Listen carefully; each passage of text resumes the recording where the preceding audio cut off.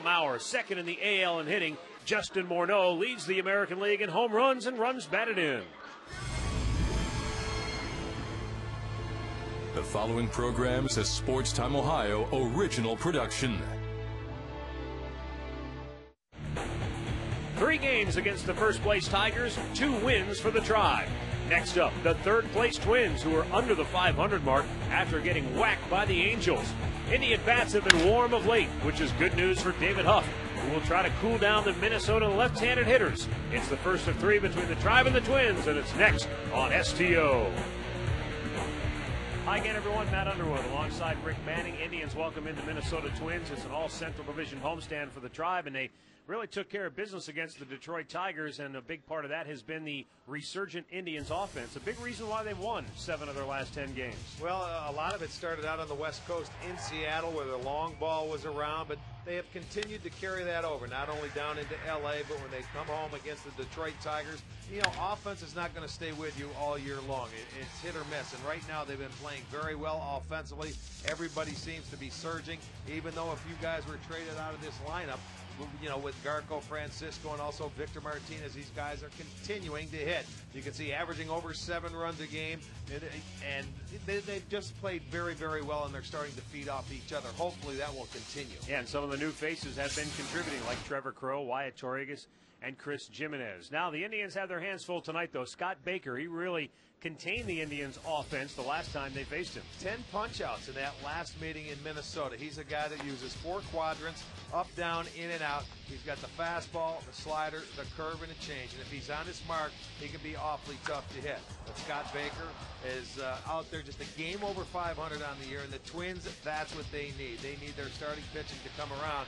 And he's going to try and set the tempo for this series tonight. You can see 8-7 on the year. Up against David Huff, coming off a good start, a loss in his last start, and he was beat at Minnesota in June.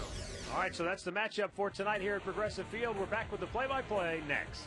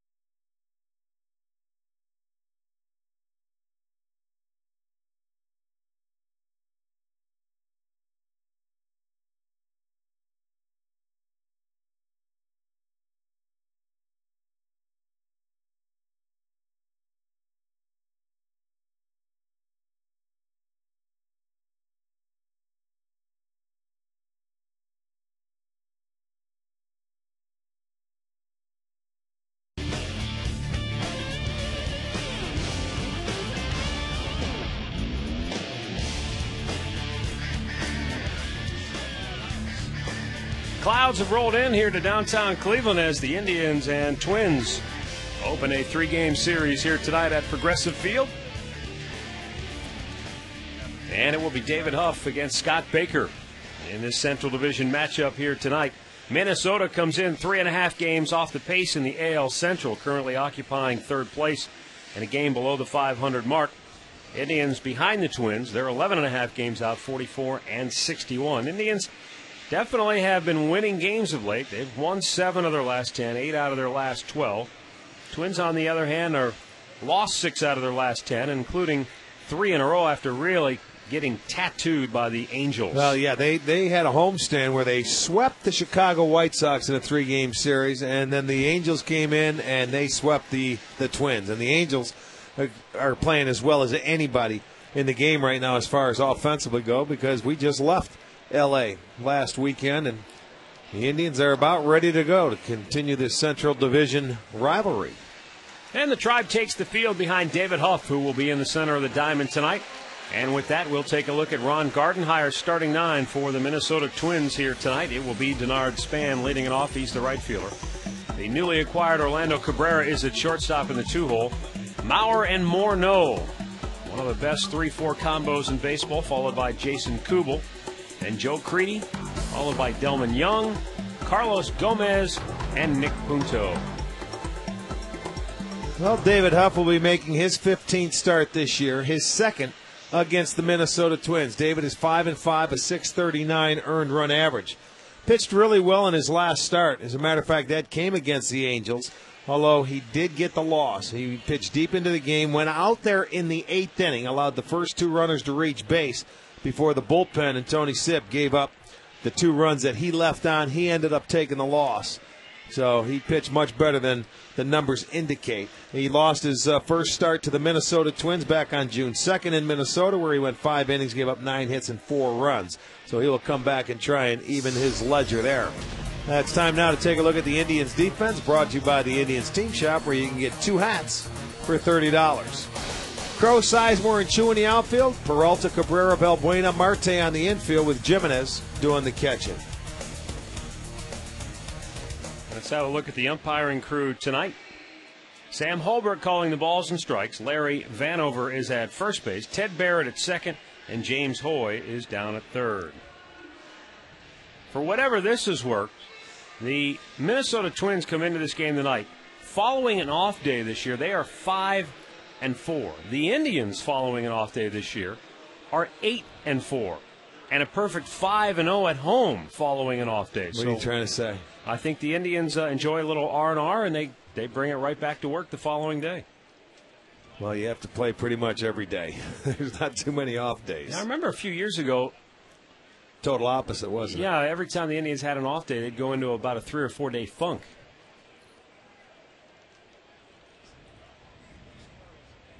All a matter of momentum, I suppose. Here's Denard Span to lead it off for the Twins. And David Huff goes right at him with a first pitch strike. Denard Span ended up working out nicely for this leadoff spot. He and only Ichiro Suzuki are the 2 left-handers that are in the top 10 against left-handed pitching. Span hitting at .356 against the Southpaws. Now the 0-2. Got inside on him, but he's going to bloop this one in. And Span is aboard to start the ball game. Add to it.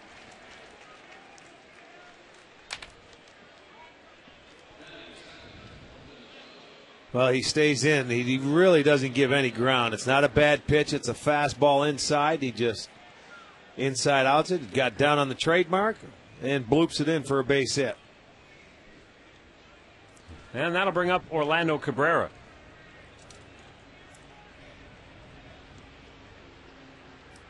The last minute addition right around the trade deadline for the Twins. Orlando Cabrera was a guy that Minnesota was very interested in the offseason. They looked at him as a potential free agent signee. The problem is Cabrera was a type A free agent, and the Twins really covet those draft picks. They would have had to give up their first-round pick in this year's draft had they signed him. Bouncer to third. Peralta to second for one. The relay in plenty of time. And around the horn it goes for a twin killer. Well, that was a nice turn by Valbuena because Peralta got double clutched and got the ball caught in his glove. And as Span was bearing down on Valbuena, he was still to go behind the bag and turn it. If he comes in front of the bag and tried to turn it like a lot of times the second baseman will, he's going to get knocked off his feet. So he made the wise decision to go behind it. They turned the double play for the 113th time this year. And that'll bring up Joe Mauer. with a robust .355 batting average. And he looks at a strike at the knees.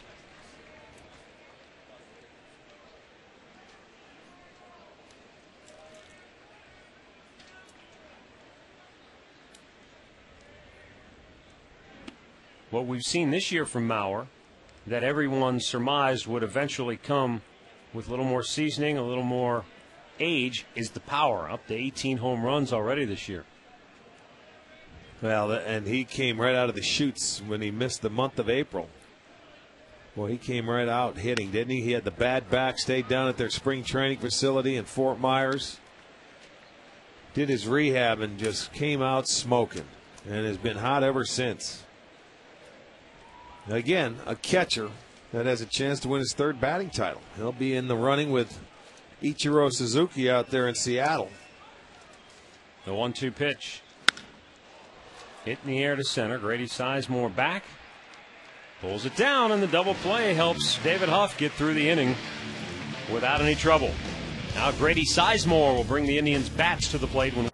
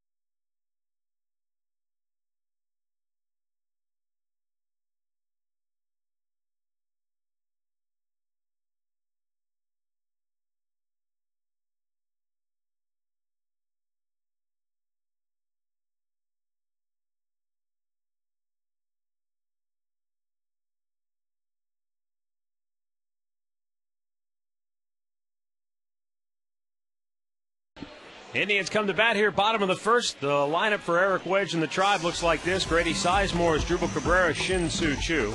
Peralta, Hafner, and Jimenez in the middle. Valbuena, Marte, and Crow rounded out. The Indians starting lineup brought to you by Progressive Insurance, proud to be the official auto insurance provider of the Cleveland Indians.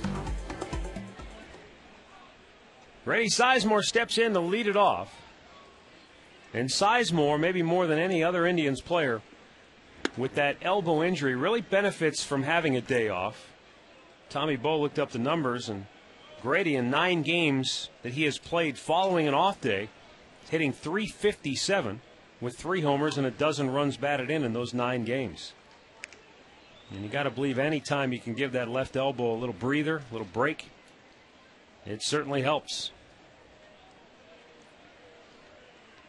On the year, a .229 average for Grady. Came out of the All-Star break really hot, swinging the bat well, and I think 3 days off the there. rest really helped. Yeah, it's going to be like that for him the rest of the year. You know, if he chooses not to have surgery till the year's over, which he does, you know, it's going to be hit or miss. There's going to be times where Eric just might have to sit him down. Period. That's why you need maybe Crow to go in there and give him a break. And the only reason I bring it up is because he won't. Because Grady, the last guy in the world who would ever complain or talk about being injured is Sizemore. He's never going to use that as an excuse. When you go out between the lines, you're not hurt. I mean, you may be hurting, but if you go out there to play, you've got to be up to caliber. We have a lot of off days here. Mondays, the next 3 in a row are off, so you know we have a few breaks coming. This is game 106, so 56 to go after tonight. As Dribble Cabrera waiting on deck, then Shin-Soo Choo here in the first. Breaking ball swung on and missed. Let's take a look at the Twins' defense. They are rated second in the league. They have made 45 errors. It's Young in left, Gomez in center, Span is in right. Creedy at third, Cabrera at short, Punto at second, Morneau at first, and Mauer behind the plate. Scott Baker making his 21st start, an 8-7 record. A lot of decisions. He's given up 20 home runs in his 120 and a third innings pitched. And interesting, in his first 10 starts, he gave up 15 home runs. And in his last 10, he's given up just 5. So he's able to, settle it down, and the long ball usually comes back to haunt you. But this young man is, he's done a good job to settle in. 1 ball, 1 strike. He beat the Indians earlier this year on June 4th. Went 7 innings, had a career high 10 strikeouts.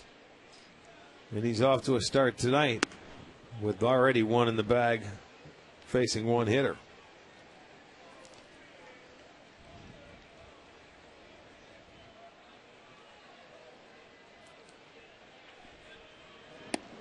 In there for a strike. 2 balls, 2 strikes to count on Cabrera with 1 out here in the first. As Dribble swinging a really hot bat right now. I mean, he's been consistently hot all year long. Well, he had some big hits in that Detroit series, although he did, he was offering and swinging a lot of pitches up and out of the strike zone. He did have some key hits in that series.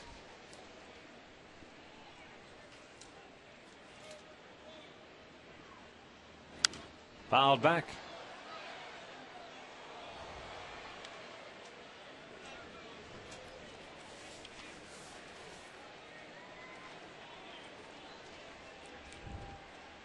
After June 1st for Baker, he is 6-1.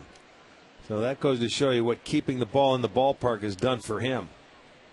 3-2 pitch. Fouled away.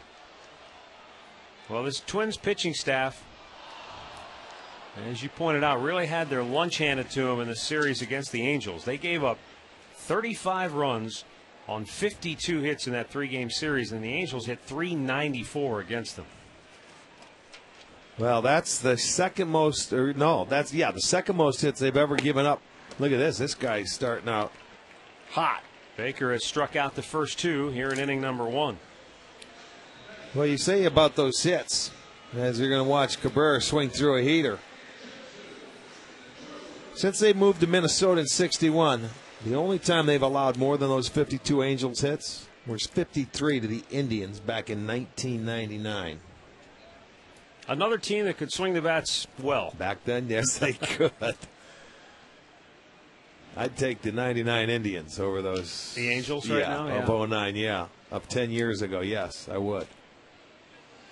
Not to say that it's not a knock on the Angels, because they lead the league in runs scored. Or right there. 1 ball, 1 strike. The count on Shin-Soo Choo with 2 down here in the first.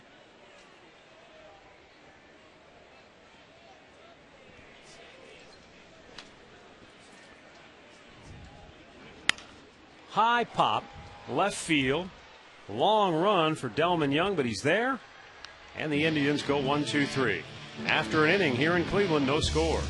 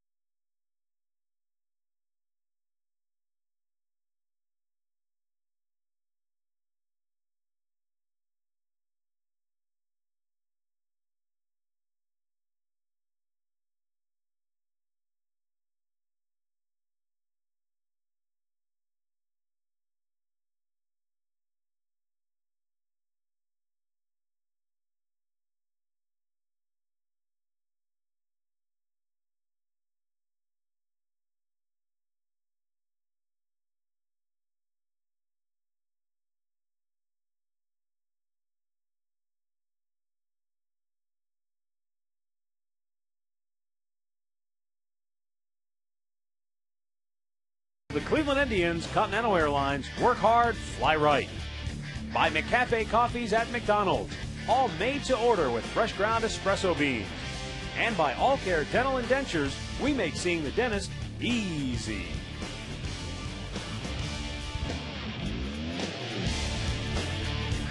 Back here at Progressive Field, no score, second inning.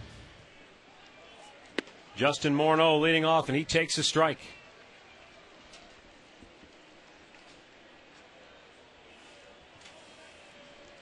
Morneau, 28 homers, 86 runs batted in. Big hopper to second. Valbuena will throw him out. One down. Let's have a look at the Alltel text poll question of the game. Which AL Central contender made the best trade, do you feel? The Twins to get Orlando Cabrera, the Tigers netting Jared Washburn, of the White Sox grabbing Jake Peavy. Text your answer to 31962. We'll have the results coming up later in the game. Here's Jason Kubel, the Twins DH. And David Huff aggressively going right at him. He's thrown 12 pitches, 11 for strikes. That's hit hard, deep to right field. Chu is back, and that one is going to the seats. Jason Kubel with his 19th home run of the year puts the Twins on top 1-0. You know, he's turned it around and had a nice year to this point, hitting over 300. As you mentioned, 19 homers. He has 22 doubles. And the left-hander's in there. His knee is healthy, and David Huff gives up his 13th home run on the year. That ball stayed middle of the plate. Is that a breaking ball?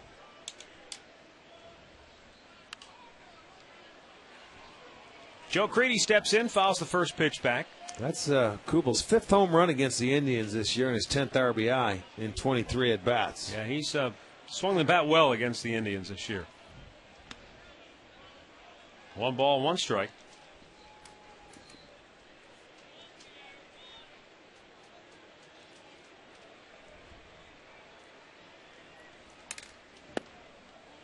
Missed in off the plate. 2 balls and a strike.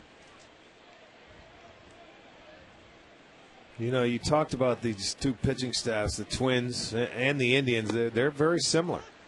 That's the 123rd home run given up by the Tribe this year. The Twins have given up 126. The Indians have given up over 1,000 hits. The Twins have given up 994. Creedy down the left field line, just foul. Well, George Karyatekis in the ballpark tonight with a souvenir. He's got his cane and everything. I don't think he needs the cane. He just uses that it's a style thing with George. Well, he might have got the baseball with it. He flipped it up. That's right. Reached over the railing. Maybe he's going to use it as a fungo later for the outfielders. Yeah. Creedy pops it in the air. Playable on the infield. Peralta, Cabrera. It'll be Asdrubal calling for it. 2 down. Hey, you can save 70 to 81% off jewelry right now during the Overstock sale at Alvin's. It's your Cleveland family jeweler since 1931. Thousands of items, rings, earrings, diamonds, pendants, all gold, up to 81% off. Find sale dates and locations at alvinsjewelers.com. 2 down for Delman Young. He lines one to left. Trevor Crowe plays it on a hop man. Delman Young with a 2-out single.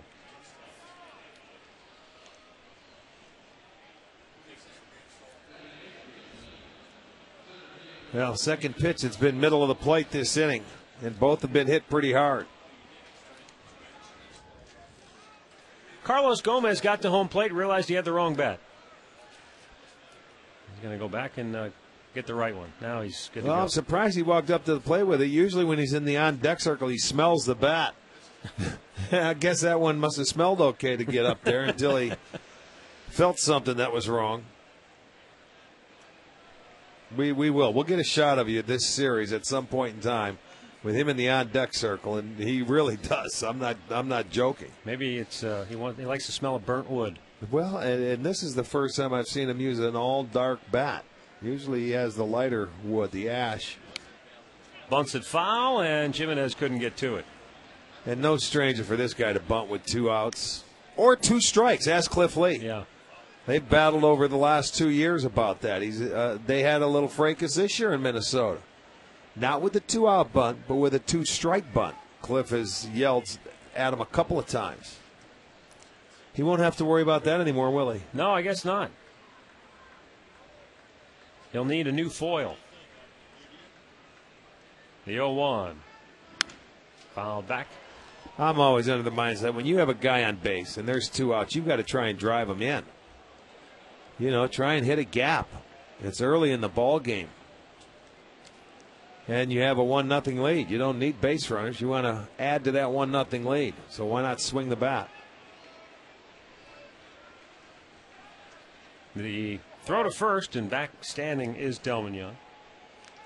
Gomez 0 for his last 6, just 2 hits in his last 12 at bats. You know, he did lead the majors last year in bunt hits.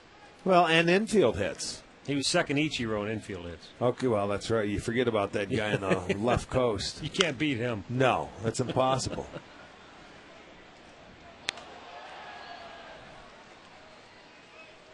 But this is a guy that's been a little disappointing this year. They got him for a leadoff hitter. He's part of that Johan Santana trade with the Mets.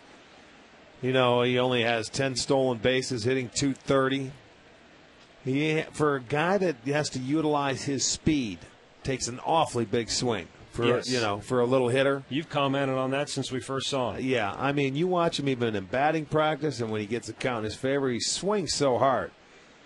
Now, it's one thing, but when you only have 2 home runs, you would think that it would sink in.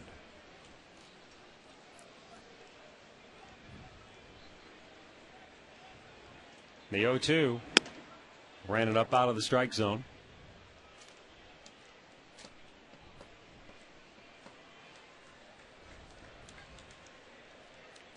And that's a good idea with a guy like Gomez. Raise it up, see if he'll go chase you don't him. have to throw him strikes. He will swing out of the strike zone without a doubt. You climb the ladder, elevate your pitches. There's one in the dirt that'll get away. It'll be the first wild pitch for Huff this year. So Delmon Young in the scoring position with 2 down.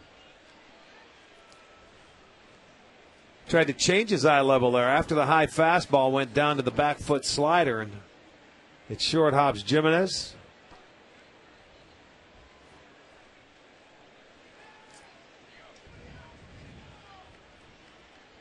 Now the 2-2. A little bit too low. Full count.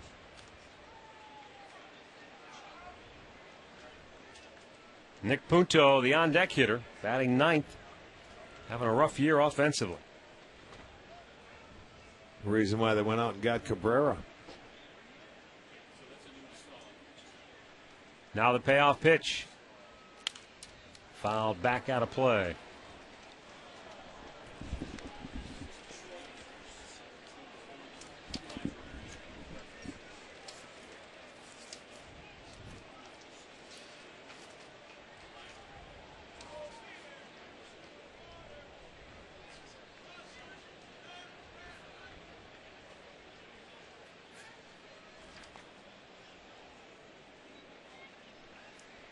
You know, I think it's interesting you mentioned that, Rick, because Punto was a guy who, I believe he was a free agent at the end of last year, and the Twins re-signed him. 2-year contract.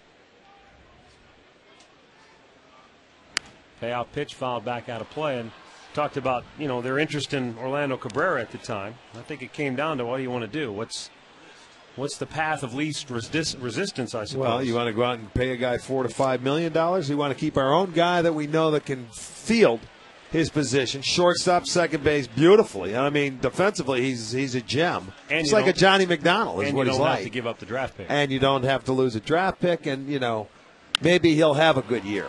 Line to center, a base hit. Coming around third, Delmon Young, he's going to score. And the Twins lead it 2-0 on a 2-out RBI hit by Carlos Gomez. After he had him down in the count, 0-2.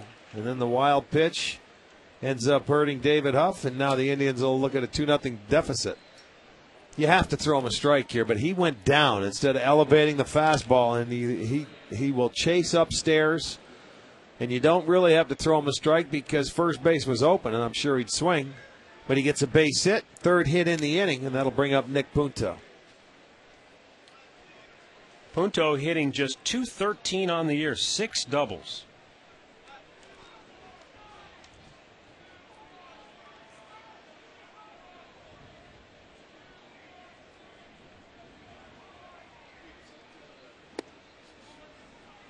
Looked like a good pitch, but it's called ball 1.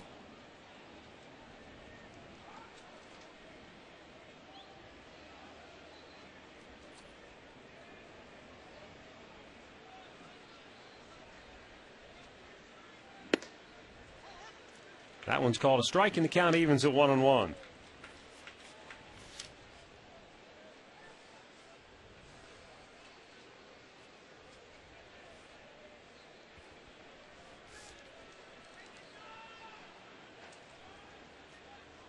Huff's 1-1.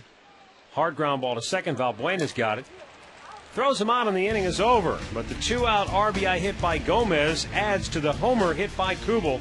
And it's 2-0 Minnesota, middle of the second.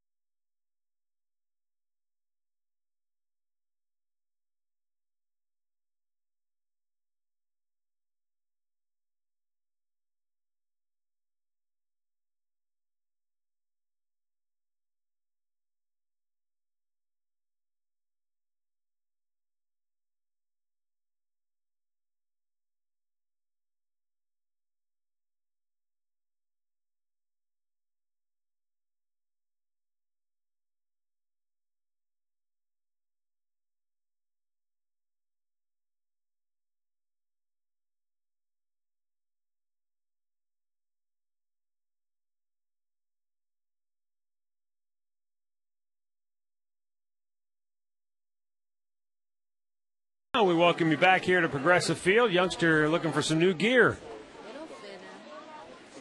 She's saying it'll fit him. You better try it on just to make sure. Oh, boy. Hi there. Johnny Peralta looks at a first pitch strike from Scott Baker. Bottom half of inning number 2.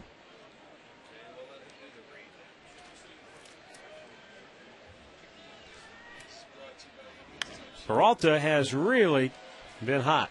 You talk about a guy who's locked in offensively over his last 11 games. Johnny's batting .417, and he scored 11 runs in those 11 games and driven in 17.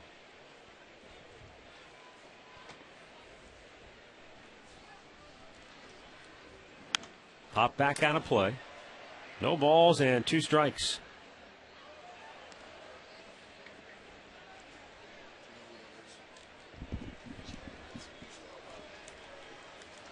Since the All-Star break, only Kendry Morales, and we know how hot the Angels have been scoring runs, driven in more than Peralta. A late swing on that one and it skipped back into the seats.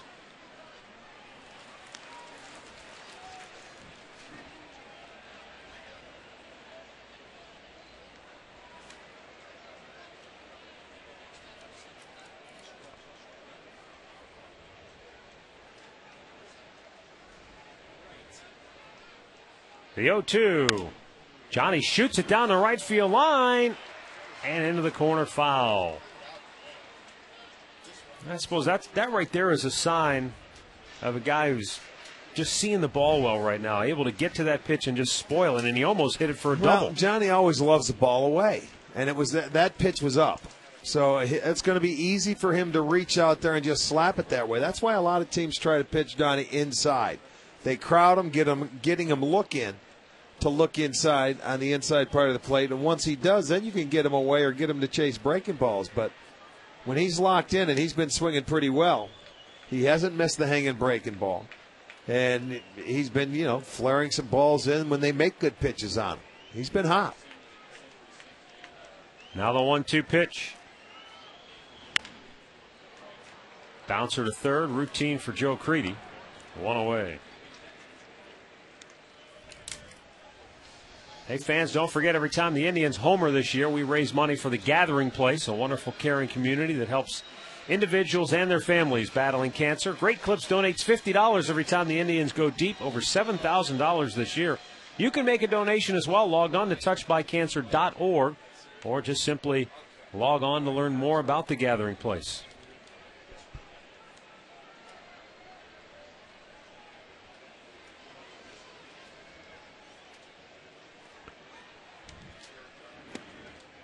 Travis Hafner takes a strike. Pronk batting .274, 11 home runs, 28 runs batted in for the year. And has hit Scott Baker very well in his career. 10 for 21, 4 dingers and 7 ribbies.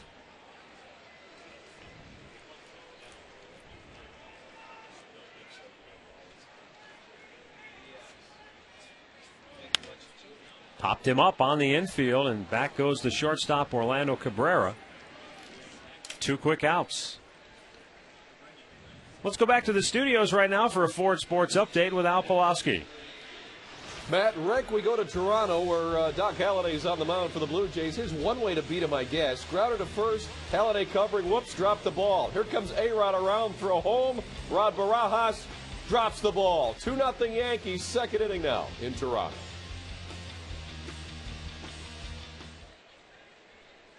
All right, thanks, Al. Here with 2 down, bases empty, Chris Jimenez steps in.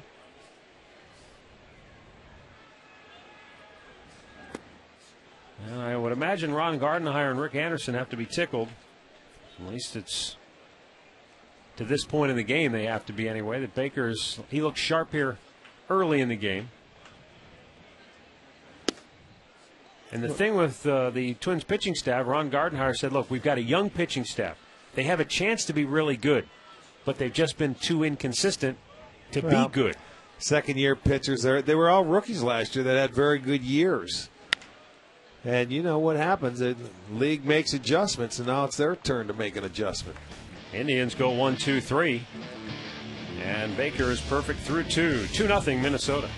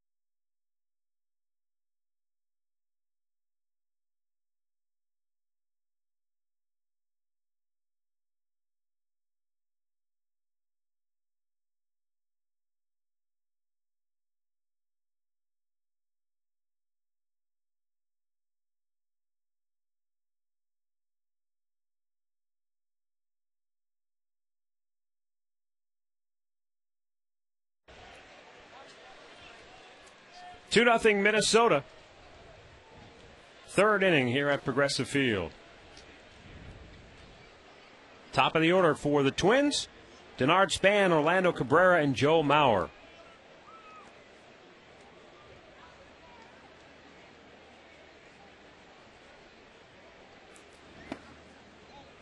Huff misses outside, ball one. David Huff and Chris Jimenez, the battery combination for the Indians tonight, both took part in the Indians charity golf outing yesterday at Quail Hollow. And thanks to everyone who came out and took part in the event. A success as always. Yes, it was. It was a great success. All money's raised going to Cleveland Indians charities. There's the numbers, almost 100 points higher from the left side. Isn't that something? Yeah, it's rare do you see a left-hander do that. We talked about it. Only he and Ichiro in the top 10 as far as left-handed batters go against lefties. But you can see why, because he has such a short stroke and he waits on the ball anyway. So I guess a lefty, he just gets to see it a little bit longer, and he can hit the breaking ball. The first time up, he jammed him with a fastball. You can see no stride.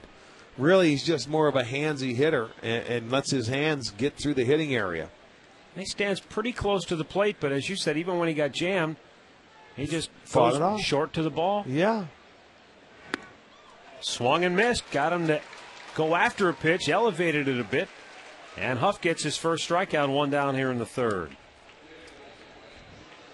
Well, and that's where you would think he would be susceptible. But that time he chased one out of the zone. If you make him get it down, that's a ball. So he helped out David Huff, and that's why Huff gets his first strikeout. He realized it after he swung, but that's an easy pitch to go after. Now Orlando Cabrera bounced into a double play his first time up. Pops it high and out of play. We want to send out some get well wishes. You remember Chuck Metzger, don't you? Yeah. He'd from down there. He'd help us out in Winter Haven, running the cable and be part of our crew. Well, his wife Jan is recuperating in Marysville. She had hip surgery. So, Jan, we want to wish you well. Get well soon. And Chuck, hello. Take care of her before you come see us. Tyke called strike to the outside corner, and Cabrera down the count 0-2.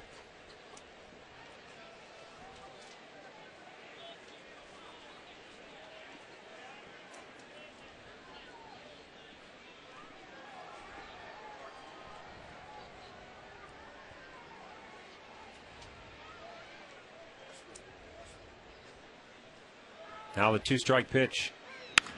Line toward right center field. In the alley it goes, and Chu can't cut it off. So Cabrera's got himself at least two, and he'll hold there with a one-out double. You know, that is amazing. That is the third 0-2 count that David Huff has had. Minnesota's 3 for 3 in those situations. Too good at pitches? Well, look at it. That was a hanging breaking ball. Yeah. They have to be. When you get down in the count 0-2, and it was actually Gomez who we had down 0-2. He got the base hit, 3-2. So, yeah, I guess so. Firestone League leaders. Firestone, a tradition of innovation, shows us that Orlando Cabrera has now extended his hitting streak to 14 games with that double. Matter of fact, if I'm not mistaken, we broke his when he was with Oakland when he came here. His 13-game hitting streak ended here in this ballpark. I'll have to go look it up. Joe Mauer, slow tapper towards first. Is it going to stay fair? Yes, it will. Marte will tag the big guy. 2 down. Cabrera moves over to third. And that will bring up Justin Morneau, who grounded out to second his first time up. Good fastball down in the strike zone, and Mauer just topped it up the first baseline. Boy, you won't see that often with him. That's a good out right there. Well, so many times he'll take a strike, maybe take 2 strikes, and work the count deep before he even offers at a pitch. Justin Morneau looks at a strike on the outside corner.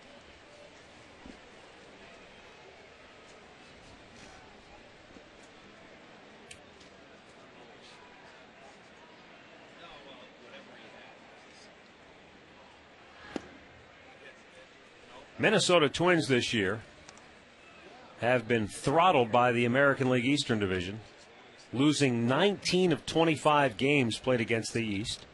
They've also played below 500 against the AL West, losing 16 of 30. But they have made their bones within the division, which we have always said is the key to winning the Central. They've gone 20-12 against divisional opponents, and they also went 12-6 in interleague play. So their record has been buoyed by the fact they've won in the division, and they played well in interleague play. That's what's and they're them again. They're in the right division. The Central Division of the American League is a little shaky this year. To be 500 and be in it this late in the year. And I mean, when you say in it, they are exactly that. 3.5 games back. Time call. You know, the Twins, like a lot of teams in the American League, thrive at home and really struggle on the road. 21-30 on the road for Minnesota. I mean, Detroit, a woeful 10 games below 500 on the road. But as you pointed out, only the Angels, Yankees, and Red Sox have winning records on the road in the American League this year. Yeah, and you expand that throughout baseball. Only 7 teams in all of baseball have winning records on the road. Big bouncer foul, first base side. Well, in the Twins' case, they average about a run more per game at home, and that certainly helps when your pitching has been bad. You know, their pitching is going to be, par for the course, about the same, but they score more runs, and that's that turf. They'll be going into a new ballpark next year, the Target Field. They may lose some of that home field advantage. Payoff pitch hit high in the air on the infield. Valbuena at second base comes in. Inning over. The one-out double does no damage. 2-0 Minnesota, middle of the third.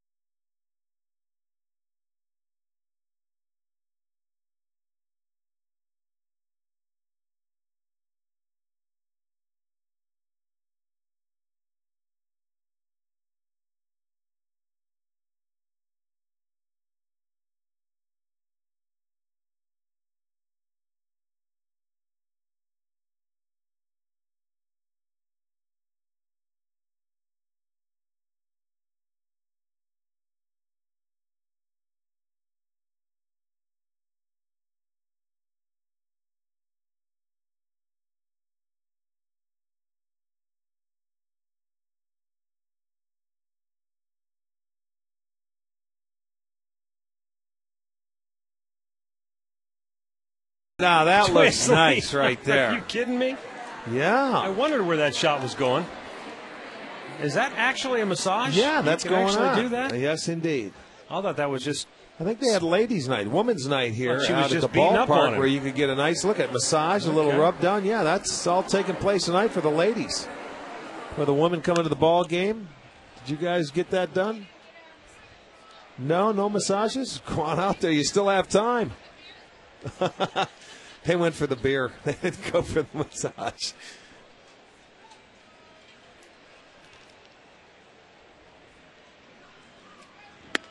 Valbuena looks at a breaking ball that just missed up high.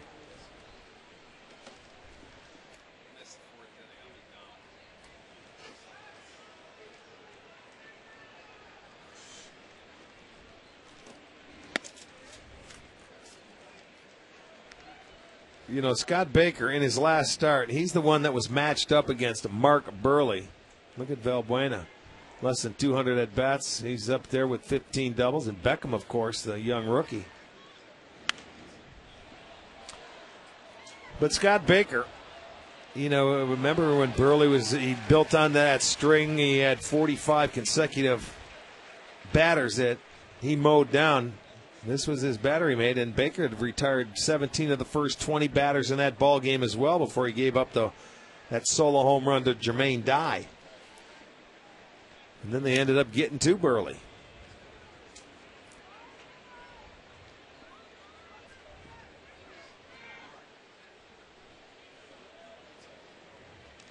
That was fun to watch. We must have been on the road or something watching that, where he came out and the fans were, the Twins people were tipping their caps and gave him a nice round of applause. The Minnesota players were. The players. He walked. Was it the Casilla? And then they ended up getting a hit. Then they broke the shutout. Valbuena shoots it foul. That was a heck of a run for Burley. Heck of a streak.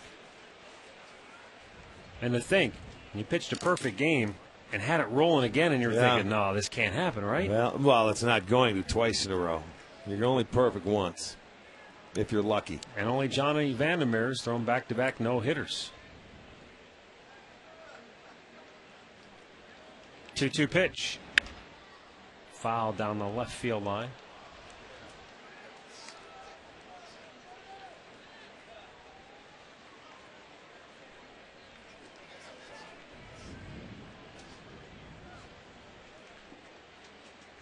Valbuena, Andy Marte, Trevor Crow here in the home half of the third.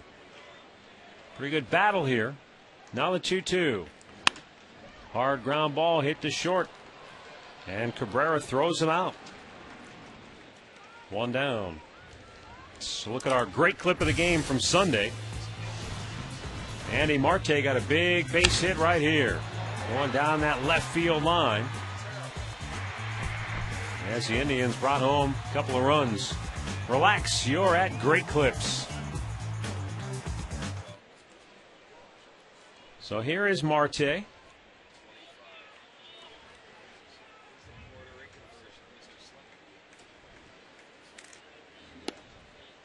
And a breaking ball catches the outside corner for strike one.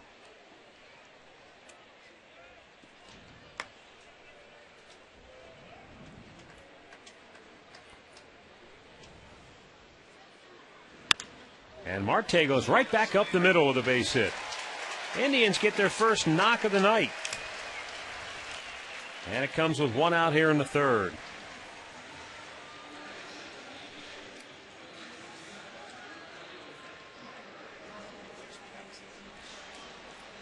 Pitch was up in the strike zone. Right back up the middle, but that is the Indians' first hit. So a one-out single for Marte. And it will bring up Trevor Crow.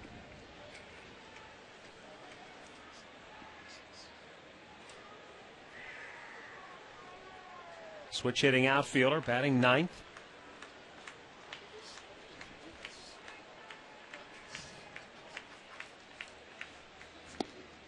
Takes a strike at the knees. You look at his numbers overall, nothing to get excited about, but since coming back, he's got 6 hits and 14 at bats. That equates to a .400 average. He scored 4 runs, 2 doubles, a triple, 2 runs batted in.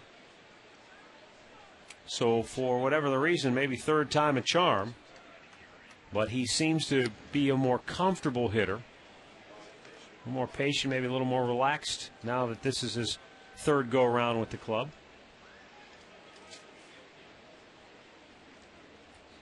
Well, I think sometimes for young players it helps when you know you're going to play every day. You know, you come to the ballpark, you know you're going to play, you get into a little routine, and it helps. Looks at the ball up high. When you're young, that's how you learn. I mean, you've got to come to the ballpark and play. You can't sit on the bench. There's nothing you can learn. You can sit and watch and observe and talk and, do your work and take your batting practice, but unless you're in the game, there's not much you can learn.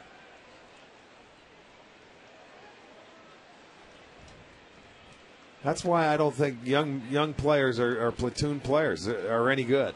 Marte runs on the 2-1 pitch, but it's fouled back. It's not like in football where a young quarterback can stand with the clipboard and watch and observe and learn that way. Baseball, you have to learn by failing and doing it firsthand. That's exactly right. And learning and playing and filing it away in your memory bank and remembering that pitcher and the team. And you have to play baseball.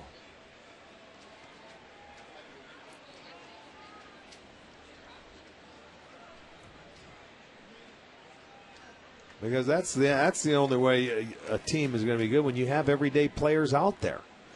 You can't platoon at 2 or 3 different positions. You've got to have guys that go out there day in and day out and play. You don't have enough roster spots to have enough platoon guys to make that work. Not when you're carrying 13 pitchers anymore. Yeah. You know, the day of the extra men are pretty much over. You've got guys that play 3 or 4 positions, but you don't carry extra position players. It's always a pitcher. That's the specialty of today's matchup. Now the 2-2. And again, it's fouled away. So if nothing more, the Indians are at least making Baker work for it here in the 3rd inning. Fouling off and spoiling a number of pitches. Valbuena had a terrific bat in doing that, although eventually he grounded out. And then Marte got the first hit right after it. Now we'll see if Crow can square one up, put it in play, and keep the pressure on here in the 3rd.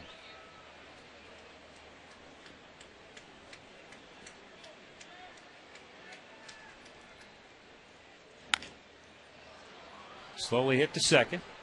Punto flips it over, 2 down. Well, the Tribe will finish this homestand in the series out with the Twins on Thursday. It'll be a 12:05 start, and it's lunch in 3 innings day. If you purchase a $15 upper reserve or mezzanine ticket, you'll receive a $10 food voucher for any concession stand here at the ballpark. That's a pretty nice deal. Take your lunch at the ballpark, stay for 3 innings, or actually, once you get here, I'm sure you'll stay for the whole game. That'll be Thursday, 12:05, and then it's on to Chi-Town. For what seems like our weekly trip to Chicago this year. Yeah, our 4th and final. Here is Grady Sizemore. Takes a strike. He struck out his first time up.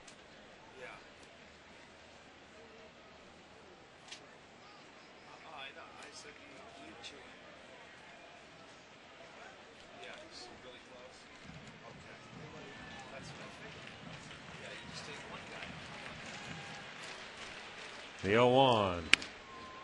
Slowly hit to second baseman Nick Punto. He throws him out, and the inning is over. 3 complete from Progressive Field. It's Minnesota 2, Cleveland 0.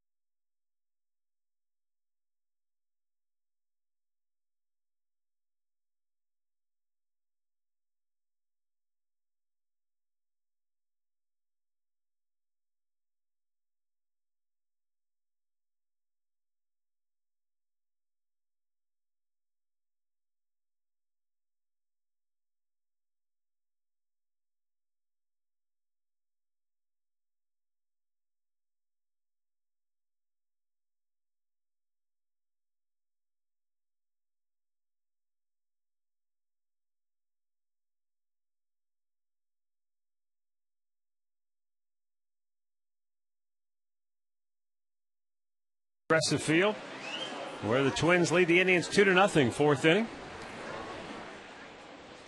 Jason Kubel, Joe Creedy, and Delman Young.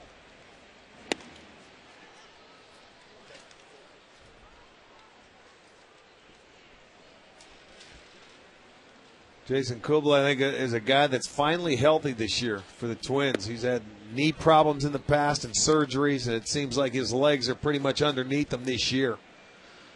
One reason why he is having a very solid year.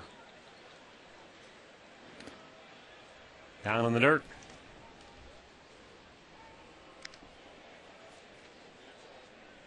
Well, we talked so much in the past about Mauer and Morneau. You need that one other guy. You need somebody in there to help. Well, and usually it's Kadire. Yeah, that's the guy who, when he's healthy, he's normally terrific. But, he's had some injury problems 2 years. in and out of the lineup, yeah. But, the thing about the Twins, they're all left-handed dominant. When you figure Denard Span leading off left-handed, then you got Mauer, Morneau, Kubel. They're looking for some right-hander to step up. Sizemore coming in. He'll play it on a hop. This kid, boy, Kubel is 2 for 2 tonight, and he just continues to tear up Indians pitching. He loves seeing Chief Wahoo come to town. After taking him deep, there's another pitch inside that he just goes the other way with. So a good approach after hitting the home run instead of trying to go deep. He got another base hit. That's 6 hits now for the Twins.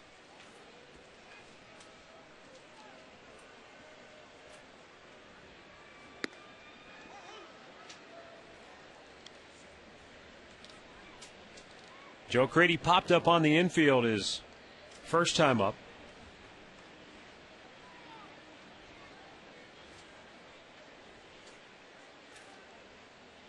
Here's a guy they took a flyer on when you signed. It's worked out well. But I'm saying that signing a free agent. The Chicago wasn't going to sign him because of back issues. Twins needing a third baseman. They ended up signing Joe Creedy. And I think they've been somewhat judicious. He's played in 75 games, so they realize with his back you're going to need some days off with the turf. And he's a solid defender. One hopper, Valbuena will go to second, get the lead runner there. Cabrera on the relay, not in time. That ball looked like it was in slow motion going to Valbuena. And that's the only reason they don't turn 2 there. Because it had spin going away from him. He had to watch how quickly his feet are moving to get in his position to throw the ball. And once he realized, okay, I'm there, he gave Cabrera a nice feed, but just too slow. Even Creedy could beat that one out.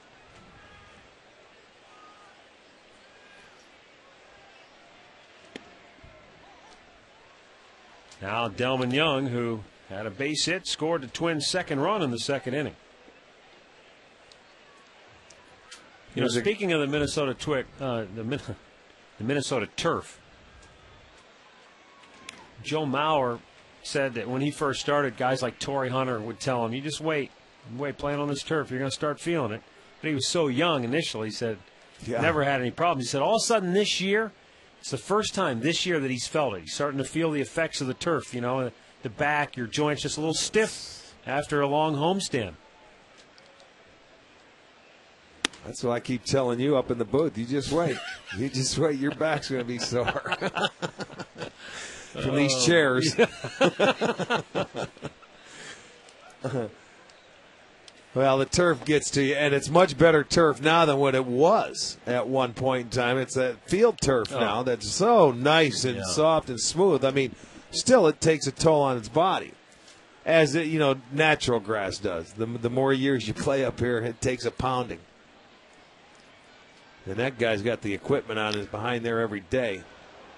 Luckily for you, you played in the American League because it seemed like in the 70s, almost every National League park was turf. Oh, all the new stadiums Philadelphia, were in. Pittsburgh, Cincinnati. Right, they were all Houston, the new round cookie cutter. Even Candlestick stadiums had turf for a while out in San Francisco. That went off the back foot there young. So you're right. That old AstroTurf was just. They had it. Let me think. Brutal. Toronto, Seattle, Kansas City, for the most part.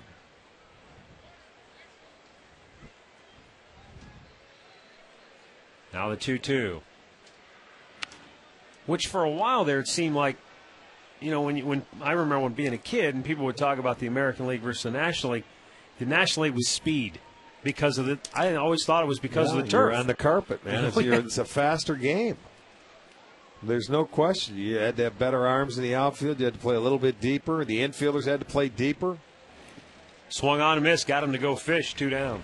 Second strikeout for David Huff. Let's go down on the farm and look at our Subway fresh face of the game. Scott Barnes, right-hander at Kinston. He came over from the Giants and the Ryan Garco trade. Second start with Kinston last night, 4 2/3 scoreless innings. And look at his numbers on the year, 12-3 with just a 2.84 earned run average. Subway, play hard, eat fresh. And a strike to the outside corner for Carlos Gomez. This was a pretty good at bat he had first time up. He was down on the count. And then he wound up with 2 strikes, getting a 2-out RBI single to center that made it 2-0. And again, he's down on the count 0-2.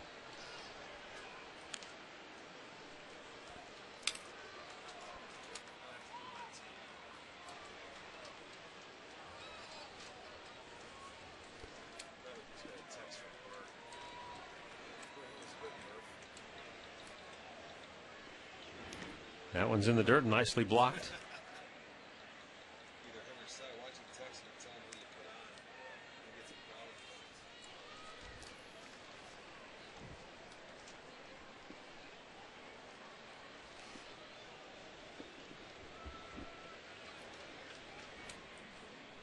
Runner at first with 2 down and a 1-2 pitch coming.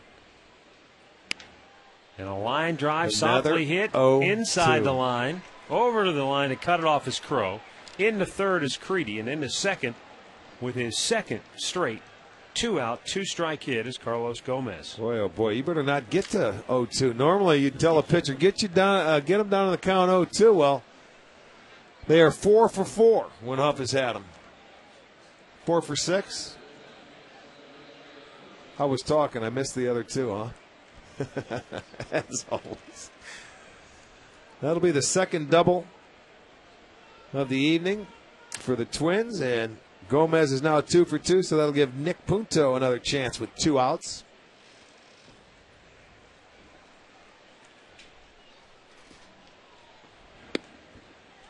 And a strike to the outside corner for David Huff.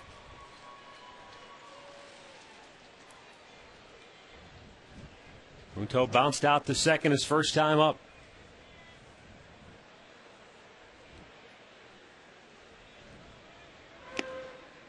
And he goes right out to that outside corner again.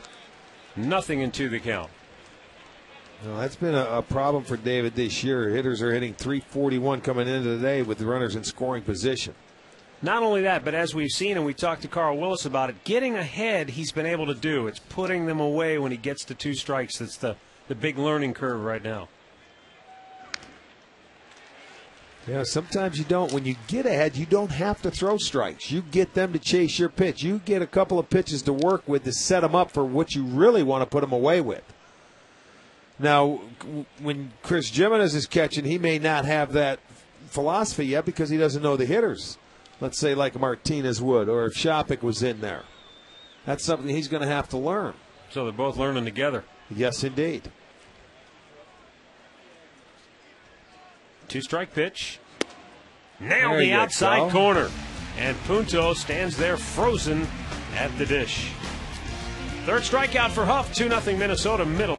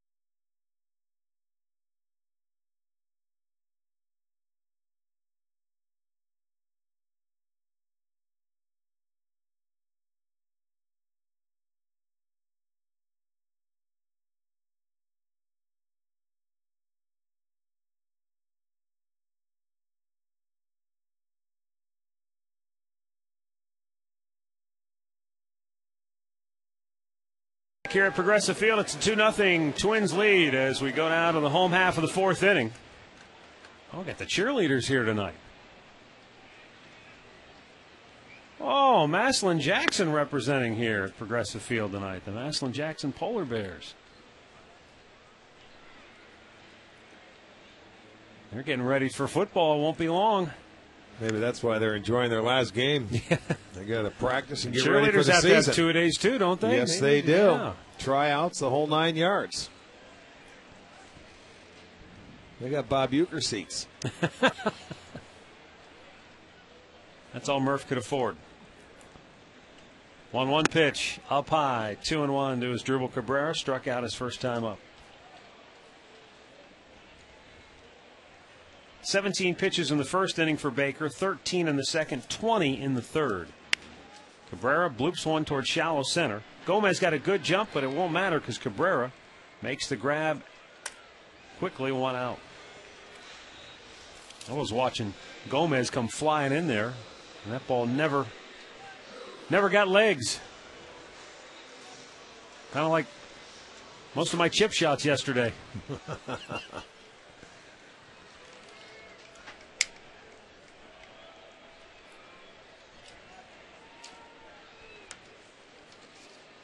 Here is Shin Soo Choo. Takes the first pitch strike. We want to send out a special hello to Martha Hills from Hudson, who sent us a nice note. Catches the Tribe on Sports Time Ohio. That's right, Martha. Thanks for the note. Appreciate your thoughts. Martha grew up in Pittsburgh. She used to listen to Rosie Rosewell and Bob Prince and catch games at Forbes Field, but now she's a diehard Tribe follower. Good for her. Chu hits one high in the air, deep to left. Young is back. He's got room, and he'll pull it down on the warning track, 2 away. Well, tickets are available for the AM, PM all-you-can-eat seats. It's a $32 upper reserve ticket. Includes unlimited dogs, popcorn, peanuts, nachos, and Pepsi products. Visit Indians.com and any Indians team shop to get your tickets. Purchase your seats today.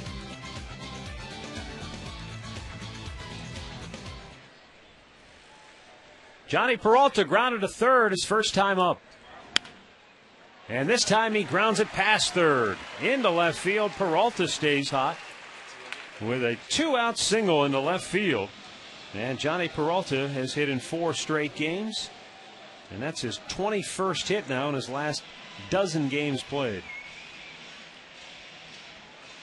Trying to run the 2-seamer inside, but Johnny wasn't going to let him do it. It was elevated. Second hit for the Indians. This one a 2-out single. The other one came last inning. It was a Marte 1-out single. Travis Hafner popped the short his first time up.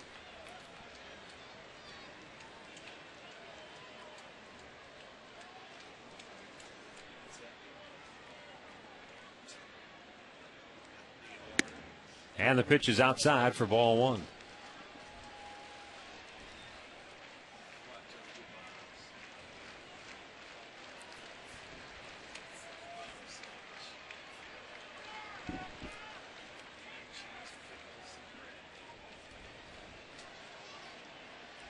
Pronk trying to snap an 0 for 8 skid. He hasn't had one of those stretches where he's been blistering hot, but he has consistently hit really since coming off the DL on June the 5th. He's batted .276 overall. He's had a hit in 26 of the 37 games played. On base safely in 32 of the 37. It just hasn't been with the authority that you're used to seeing from Pronk. You know what I mean? That ball jumping off. He's flared a lot of balls off. Hey, hits are hits, granted. But it seems like a lot of times, a lot of teams have been burying him inside. Well, that's a good sign that he laid off that pitch right there. That's one that they've been able to entice him to go after. It's in off the plate. How many years did we see the big Pronk go into Minnesota where his folks used to come from Dakota, and they'd go in to watch him play and hit for the cycle that 1 year. Fair ball down the first baseline. This will head its way into the corner. Into third base goes Johnny Peralta, and then Joel Skinner will hold him there. And now Peralta slides back in safely at third. So a 2-out double for Hafner. Indians at second and third. And the Indians kind of caught a bad break there because it got down into the corner, but it hit the sidewall and kicked out, as opposed to staying closer to the line and going all the way into the corner. If it does, they get at least a run there. Yeah, well, he hit that ball with authority. See Maurer reaching back up. He was looking in the air for it. He didn't realize it was on the ground, but it got out there in a hurry. And you're right. If it doesn't hit the sidewall, Peralta scores. That's why Skinner put the late hold up. But that's back-to-back 2-out hits. And it's going to take one more to get him on the board. This is where Baker last year was so tough with the Twins, was with runners in scoring position. With the runners in scoring position, 2 out last year, he had a 185 average and a 225 in just regular scoring position. This year, it's a 359 average with 2 outs, 341 on the normal. Now, Chris Jimenez would love to pick up a 2-out hit right here and tie the game. 1 ball, 1 strike.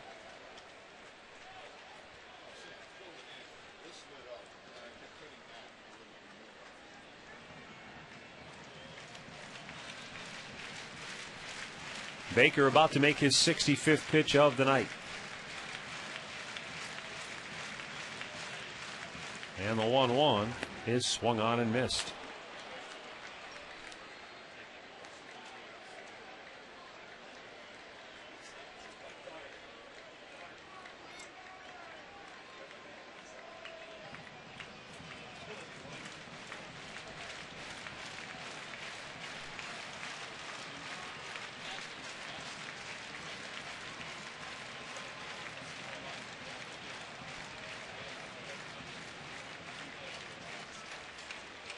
Now the 1-2.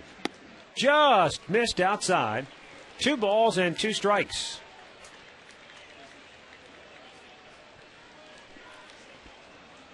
Well, if you miss, that's a little slider. You want to miss off the plate. He certainly did. Chris Jimenez lives for another pitch. Peralta at third. Hafner the tying run at second with 2 down here in the 4th. Baker's 2-2 pitch popped in the air, deep to center. Back goes Gomez, still going back. Jumps up and makes the catch. Bangs into the wall and hangs on. Now Jimenez gave it a ride, but Gomez there to save the day for Baker and the Twins. And Minnesota stays in front 2-0.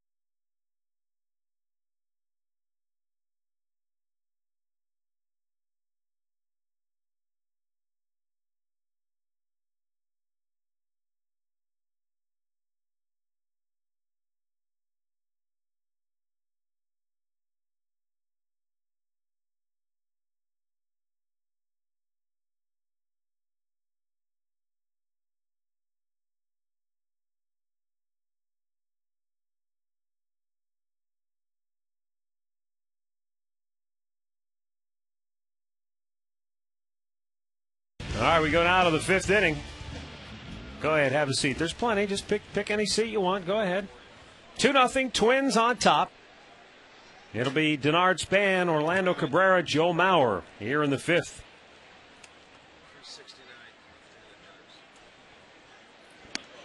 Chris Jimenez came within about maybe a couple of feet of tying this game up. Another 2 feet, that would have been off the wall, and they've been tied up.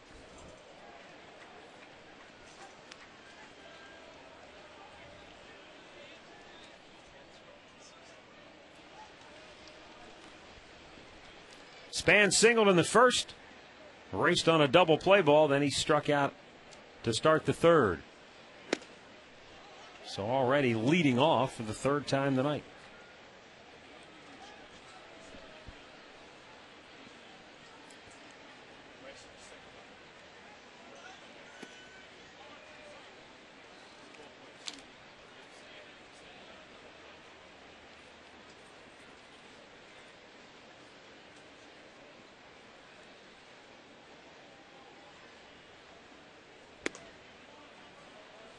And that's ball 4, so a leadoff walk.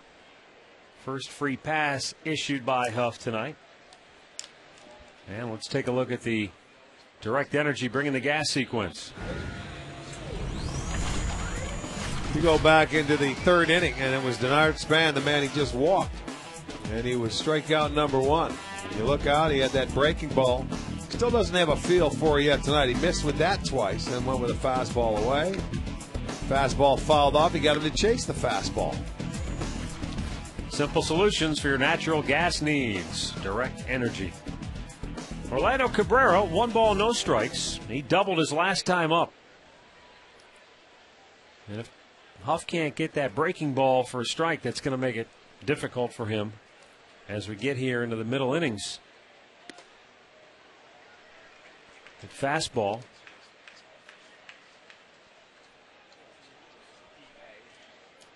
And as he's going through this lineup for the 3rd time, this is where those veteran Twins hitters can make the adjustment.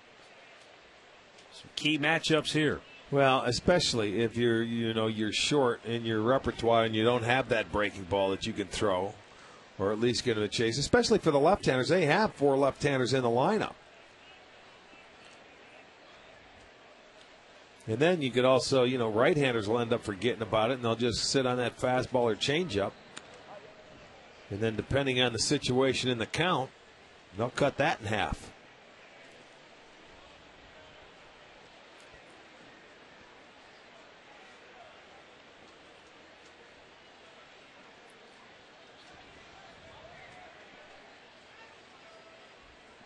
There goes Span.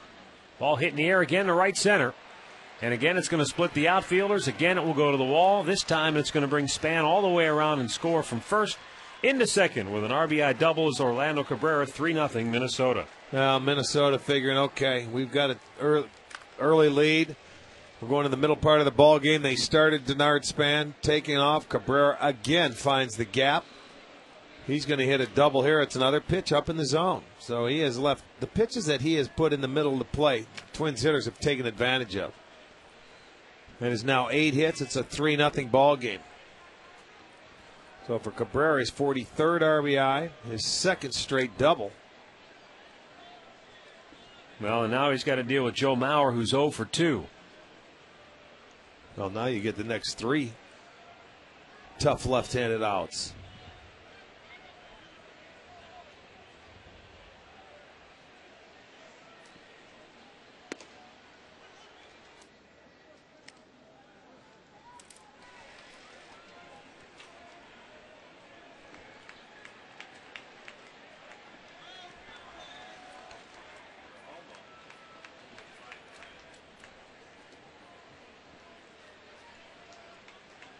The 0-1.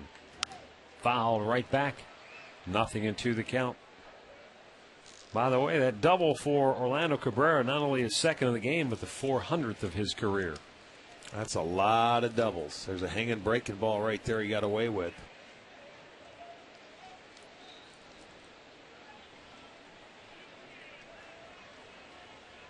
Ron Gardenhire wants Cabrera to really help the younger players on this Twins team. 0-2 pitch, fouled back. And they feel like already he's gotten in there and talked with guys like Carlos Gomez, Alexi Casilla, even Joe Creedy, saying that Cabrera is consistently talking to the younger players. Well, he spent time with the White Sox over there when Creedy was there, and he knows this division. He's not a stranger to it.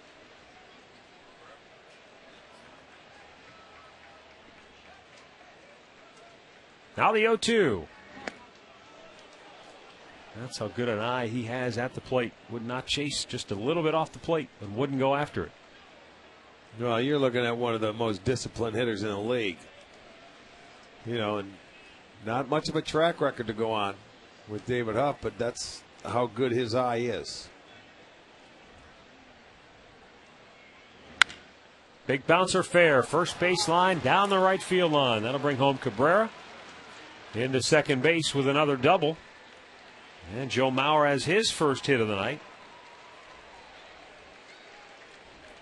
Already the fourth double tonight for Minnesota. Tried to run the heater by him inside after he laid off. You know that, and that's what you do as a pitcher. You say, man, he just took that breaking ball, so I'm going to throw him inside. Well, he didn't get it in there. Mauer got enough of it to keep it inside the bag. And that'll be a double for him.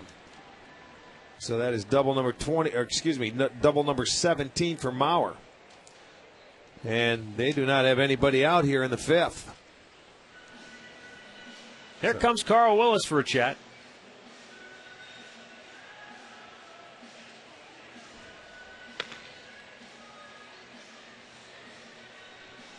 As Jensen Lewis warms up in the Indians bullpen. Well, I mean, this isn't anything that should surprise us. I mean, we talked about it after he walked Denard Span. Third time through, his inability to command that breaking ball, show them another pitch. These veteran hitters, they just start sitting back there waiting for it now. Well, and David's been one of those guys. It's the times he's been able to go 6 or more innings, he has won. 4 out of his 5 wins have come that way. But his only loss came in his last start when he went 7 innings. And he sucked up the L because he went out into the 8th, got 2 base runners, the bullpen gave it up. But that is the 5th hit. That Mauer double there was the 5th time tonight that a Minnesota Twin hitter was down in the count 0-2 and they were able to get aboard. So that tells you they can put him away. Yeah, 5 of their 9 hits have come that way tonight. 1-1.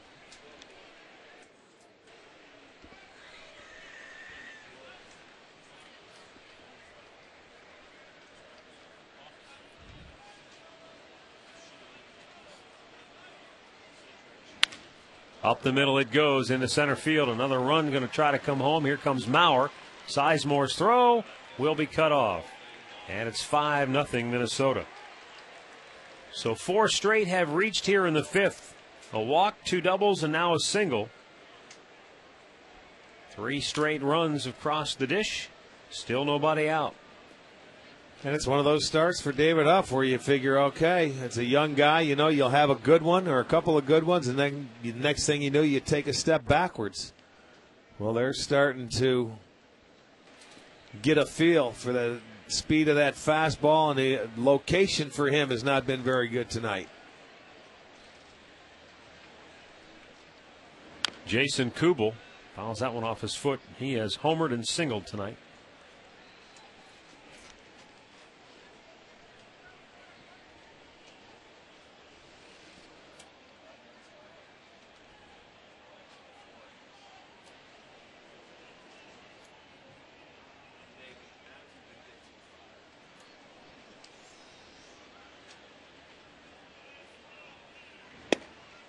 Missed outside. 1 ball, 1 strike. 88 pitches so far for Huff. And he may just be running out of bullets now. Catches the corner. 1-2.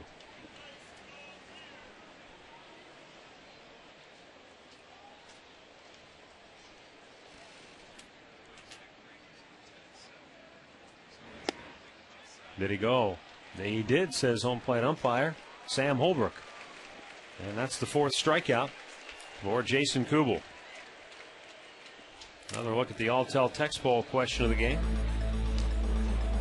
Which AL Central contender made the best deal at the deadline? The Twins picking up Cabrera, the Tigers getting left-hander Jared Washburn, or the White Sox getting Jake Peavy. Text your answer to 31962. Results later in the game. Creedy pops it up to shallow right. In comes Chu. He'll make the catch. 2 away. Let's go back to the STO studios right now for a Ford Sports Update with Al. All right, guys, we go to Chicago's South Side where the White Sox are hosting the Angels, and Gordon Beckham, the rookie, goes yard for the 6th time this year. That puts Chicago ahead 1-0. They're down the top of the 2nd inning. 1-0. White Sox over the Angels thus far. Those Angels will be back with that offense. Don't worry about it in that ballpark. The youngster Beckham, though, has had a very impressive rookie season. Yeah, he certainly has. He's a baseball player, man. He's going to be a good one. Here's a guy that's been a little disappointing for the Twins. Making that trade with Tampa where they sent Garza, also Bartlett. Getting Delman Young. He just hasn't really fit in and blossomed like they thought he would. He smacks that one into left field. Stopping at second is Morneau. Young is 2 for 3 tonight. So 2 on, 2 out for Carlos Gomez. There's a breaking ball that was down. That time it was down. Nothing you can do, and that's going to do it for David Huff this evening. 11 hits in his 4 2/3 innings. And we'll be right back.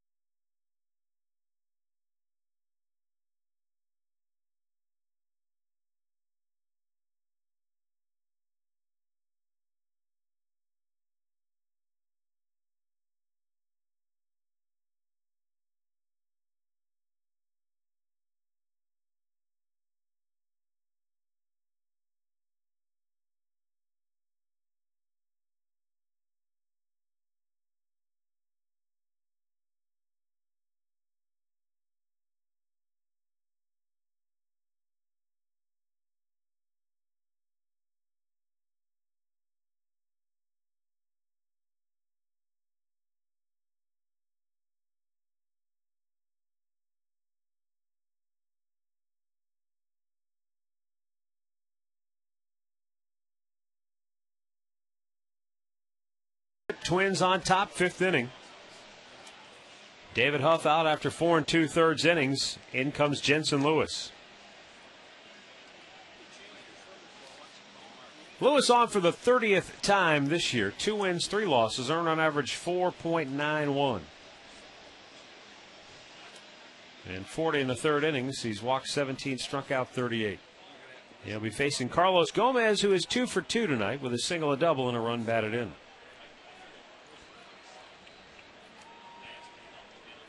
Morneau, the runner at second. Delman Young down at first.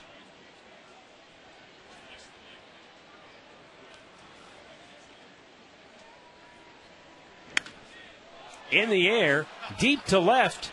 Back goes Crow, looking up, and it's gone. Carlos Gomez greets Jensen Lewis with a 3-run jack to the bleachers in left field. And it makes it a 6-run 5th inning for the Twins, who now lead it 8-0. Yeah, he didn't mess around, did he? First pitch. This kid is an aggressive hitter. Looked like a hanging breaking ball. Let's see. Boy, that's exact. Sliders go a long way with you. They're not good ones. His first pitch he makes, he deposits that into the bleachers. And Gomez realized that when you look at Jensen Lewis, that is the 10th home run given up. This has turned into a rout here. Oh, I'm sure from the Twins' perspective, this is just what they needed after the shellacking they took at the hands of the Angels the last 3 games. Now they've been able to turn the tables. 8 runs, 12 hits for Minnesota. Huff ends up giving up 7 tonight. Nick Punto 0 for 2. He is grounded out and struck out.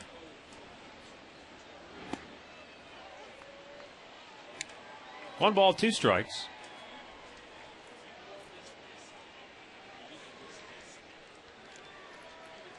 Twins have batted around here in the 5th inning.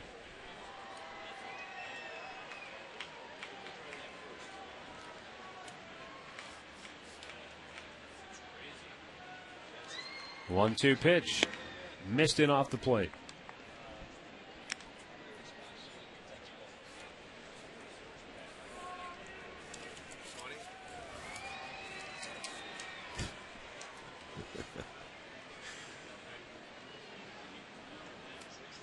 Here's the 2-2 pitch. And he missed, makes it a full count.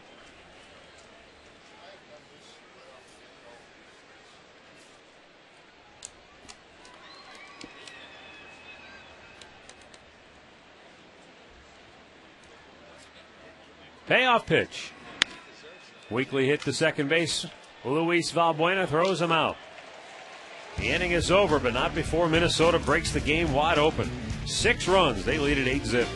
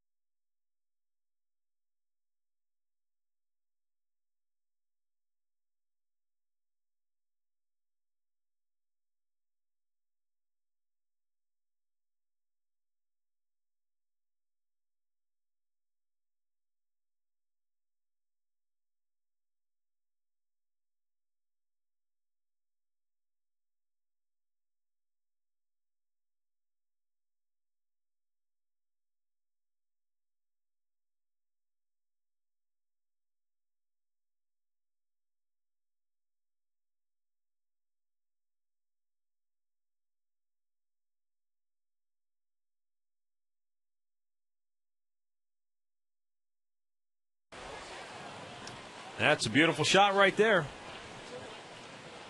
Not so pretty here at Progressive Field, though, where the Twins are whipping the Indians tonight 8-0.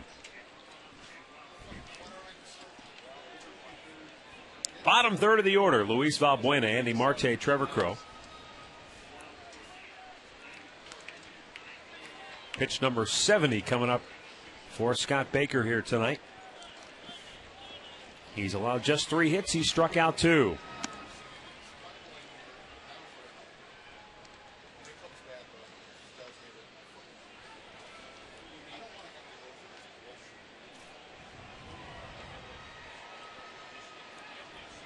Baker with a 2-1. And again, a shot out of play by Valbuena. Hey, McDonald's wants to put you on the air. Go to STOHD.com and register to win a chance to spend 2 innings here in the booth with us on September the 26th when the Indians play host to the Orioles. Again, it's fouled away. Boy, Valbuena has spoiled some pitches here tonight. Well, he's left a lot of fastballs out over the plate and just let him slap them. They've all been to left field. And then when he came back to get him out, his last time up, threw him more of a fastball in, he grounded out to short.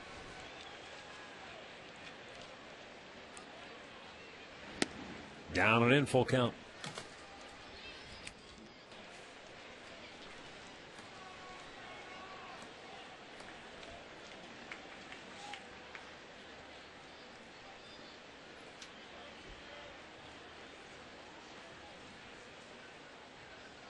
And the payoff pitch. Back out of play.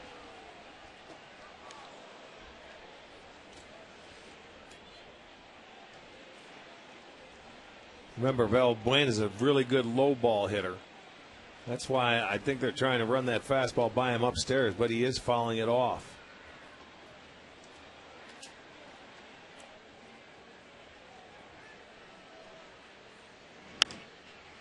This one stays fair on the infield. Orlando Cabrera has it. 1 down. And 2 at bats. Luis Valbuena has seen 17 pitches now, and he's fouled 8 of them off.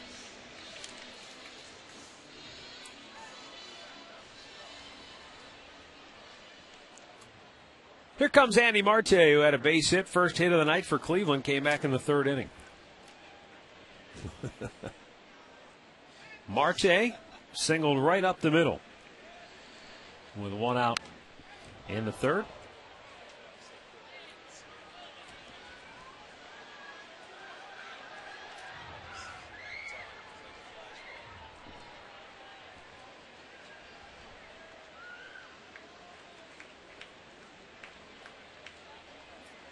Scott Baker deals, and it's down low.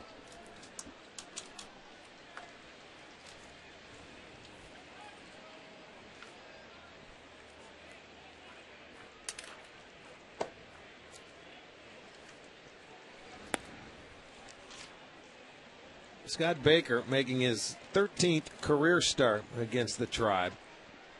He is 4-5 in his 12 career starts with an ERA about 3.86. But a couple of runs early has let him settle in.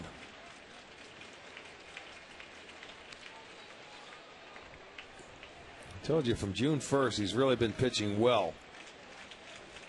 6-1 record, looking to go to 7-1 today, and he's got an 8-0 lead. Pop back into the seats.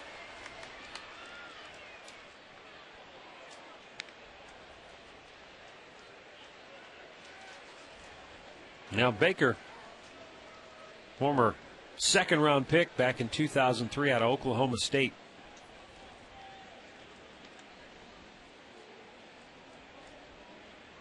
Has really lived up to his billing.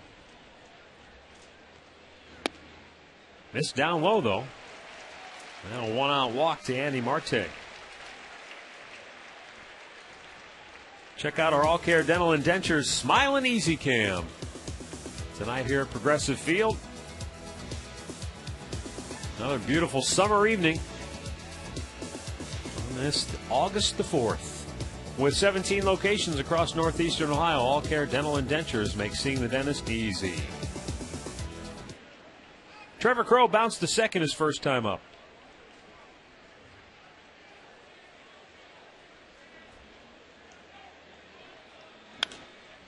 That's fouled out of play.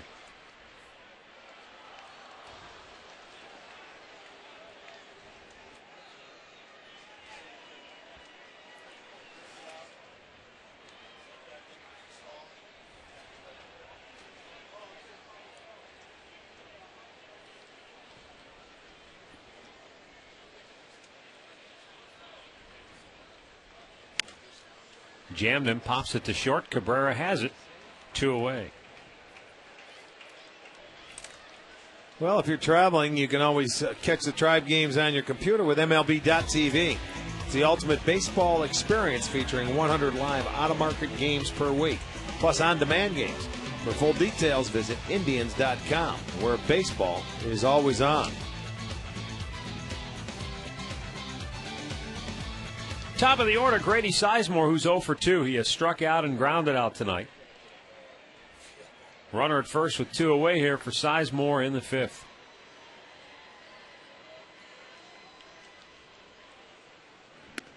Pitch is outside for ball 1.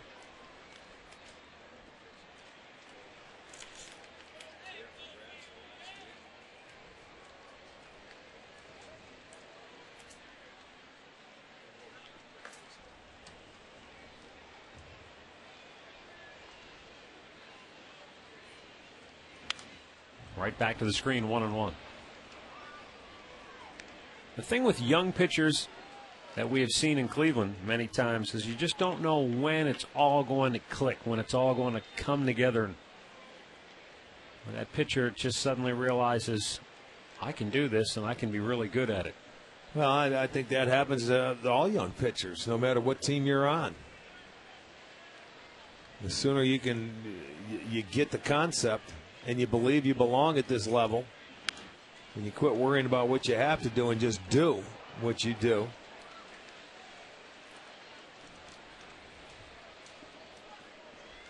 Baker is a guy who his drive, his desire is to be a top of the rotation. He wants to be a team's #1 starter someday. Everybody projects him as a guy who is a, 3rd or 4th starter, but he's got that desire. I want to be. I don't want to settle for being a middle of the rotation guy. I want to be an ace. Well, that's a great one to have, but Grady Sizemore strikes out and the inning is over, and Baker has shut out the Indians through 5.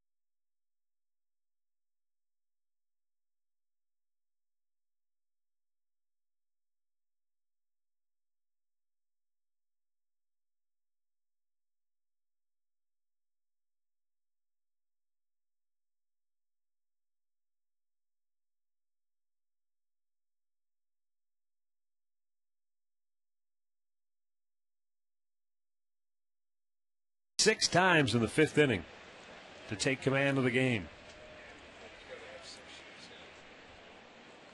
And what do you know? For the 4th time tonight, Denard Span will lead off an inning.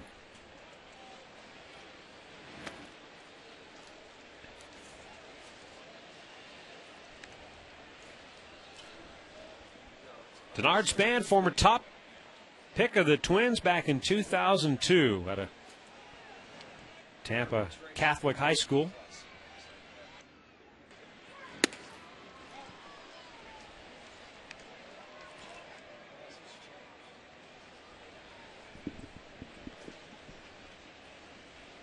Denard Span was a all-state wide receiver in high school in Florida, and that's saying something with all the talent they have. There's a high drive to right, but it's not going anywhere. Chu settles under it. 1 away. Time now for our Northern Ohio Toyota dealers game recap. Jason Kubel's home run in the second inning put Minnesota in front. Joe Mauer had an RBI double that got the ball really rolling in the fifth, and then Carlos Gomez capped the 6-run inning with a 3-run homer. For a dealer near you, visit buyatoyota.com. Orlando Cabrera looks at the ball outside. He has doubled twice, scored a run, and driven in one.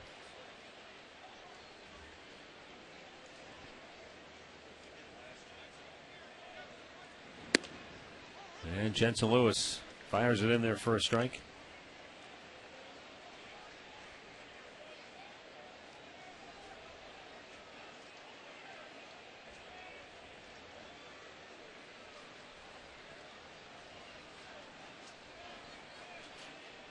One and one to count, up high. Orlando Cabrera coming over to a new team in the middle of the season, saying, quote, "It's a difficult situation, but the quicker you break the ice, the better it is. I've faced all these guys before. I know them. But it's one thing to play against them, another thing to get to know them." That's so true. Popped in the air center field. Here comes Grady. Sizemore is there. 2 quick outs. Well, we would like to fill the house for the American Heart Association. That's tomorrow night. And every ticket sold, $1 will be donated to the charity. It's a season-long community outreach program that has already raised over $300,000 for local charities. So visit Indians.com/fill the house for more info.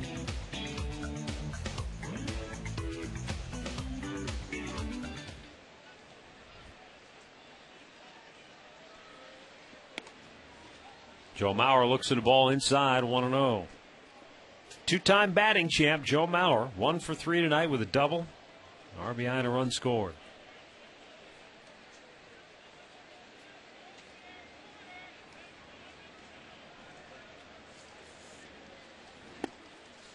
Strike to the outside corner.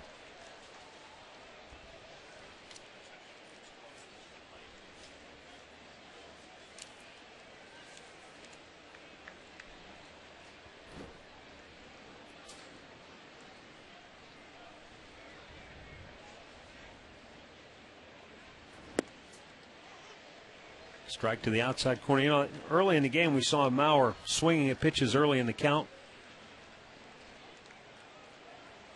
In his first 202 plate appearances this year, he swung at 9 first pitches. Yeah, he's a guy that rarely will go up there and make an out on one pitch. I mean, there are hitters like that. Not many at all, but this guy, he's not afraid to hit with 2 strikes. He says, Rick, quote, "I think ever since I can remember, I've always felt comfortable with 2 strikes." Well, that's the key. Most guys don't feel comfortable hitting with 2 strikes. They swing at pitches out of the strike zone. He's very comfortable, as he says. Look at this, with 2 strikes. Crow with a dive, couldn't get it. Nice effort, but all that gets him is some grass-stained pants. Mauer is into second with his second double of the night. He's 2 for 4. And the Twins get their 5th. Let me ask you something about that. You talk about being comfortable with 2 strikes. Is that simply eliminating the fear of failure? I don't think it's eliminating that. He's comfortable. He knows the strike zone so well. Yeah, that ball, what would make you uncomfortable with 2 strikes? Well, because you know, I don't know, guys want to hit the ball a little harder. They just don't want to put it in play, or they don't feel comfortable with contact. They swing and miss a lot, especially nowadays, because a lot of times guys won't change their swing. There's another long drive deep to left, and this one's over the head of Crow, high off the wall. In comes Mauer to score. Into second with another Twins double is Justin Morneau. Back-to-back doubles for the second time tonight for Minnesota. Well, and the Twins were second to last in the league with doubles. They, coming into the game, only had 163. Well, they have 6. on the night. And this one, no doubt, going off the left center field wall, or the left field wall, really. Crow has to play it. Maurer comes in. Morneau trades places with him.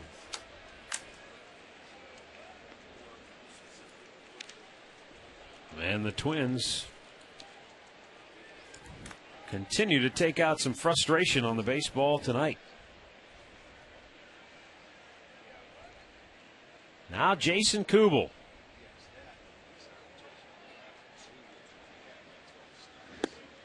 Looks at a strike.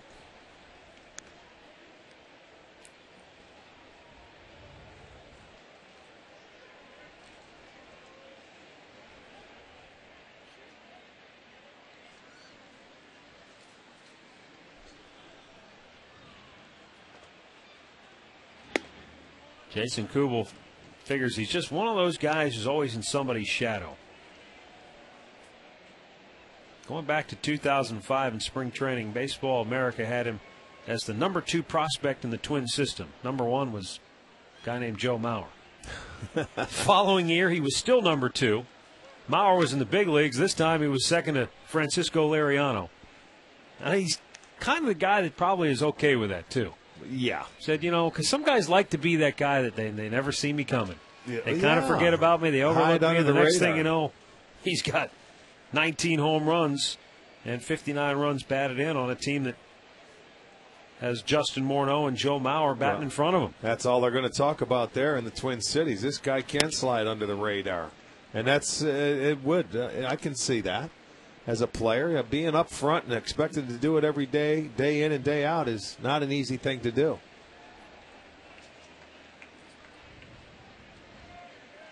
It's nice to be a piece of that puzzle that fits right in. And that's how this Twins team is. Well, you're right. Grounded to short. Asdrubal Cabrera throws him out, inning over. But the Twins have belted a season-high 6 doubles tonight, and they lead it.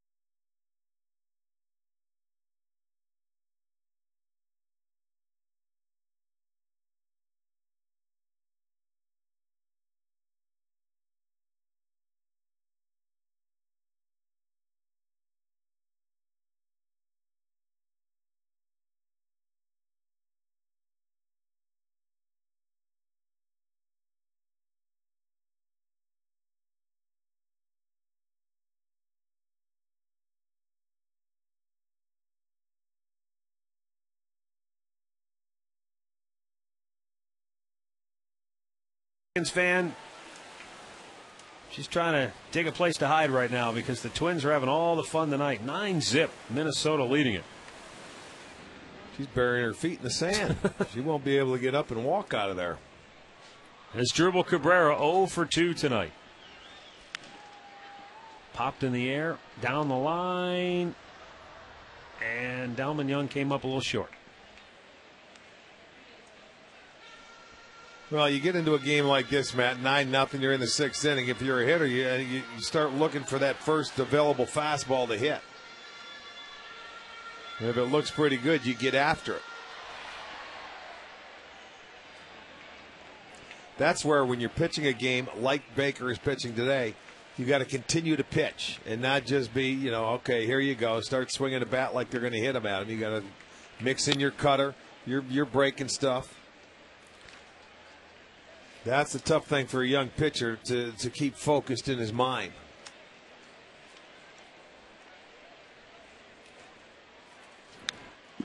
Right back to the screen. Oh, nice pick by Maurer behind the back coming off the screen. He just stood there and just put it. The crowd was clapping. Why wouldn't they? Watch this. He's going to take a peek. Oh, there it is. Watch this. Got it. Here you go, ump. Oh, man. I think he's done that a few times. Well, in Minnesota, it comes back a little quicker, because it's not as far back. But that,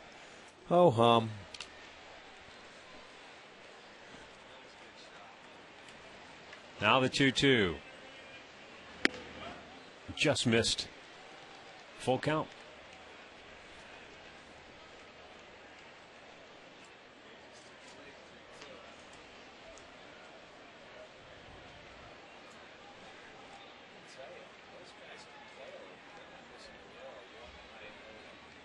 Three-two pitch.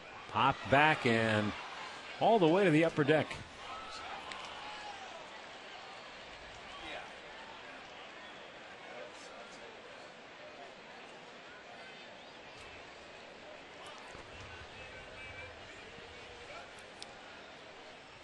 .93 pitches now for Scott Baker tonight.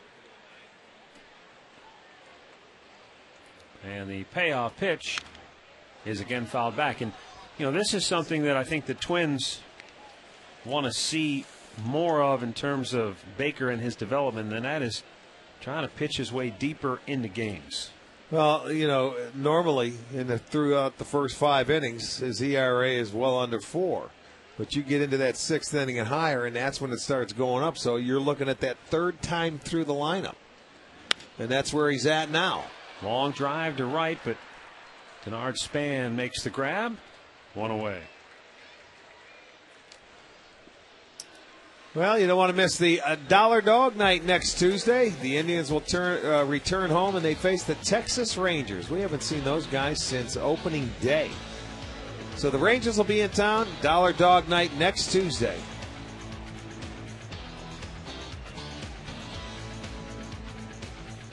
Well, when Baker goes 6 or more innings in his career, he's 27-12. Yeah. And his ERA is 2.78. Well, they speak for themselves. There it is. I mean, he's on. He's throwing strikes. He's can take you deep into the game. And I think when you look at a lot of young guys' numbers when they go more than 6, that's usually the case. And as he continues to develop and mature, he may develop the ability to economize his pitches. That's the whole thing when we're talking about pitches. The way pitch counts are nowadays, Matt, these guys don't throw over 100, especially if you're young. So if you're not on your game, you're not going to go more than 5 innings. For you to go into the 6 or more, you have got to be sharp and you're going to be on your game. So it's going to be an excellent game, and you better win it. That's why their winning percentages are so high, because your manager's going to have you out of there. You're into the bullpen. That's what they're looking for, at least 6. And that saves your bullpen. It doesn't save your bullpen. When you get 7, then you can save your bullpen.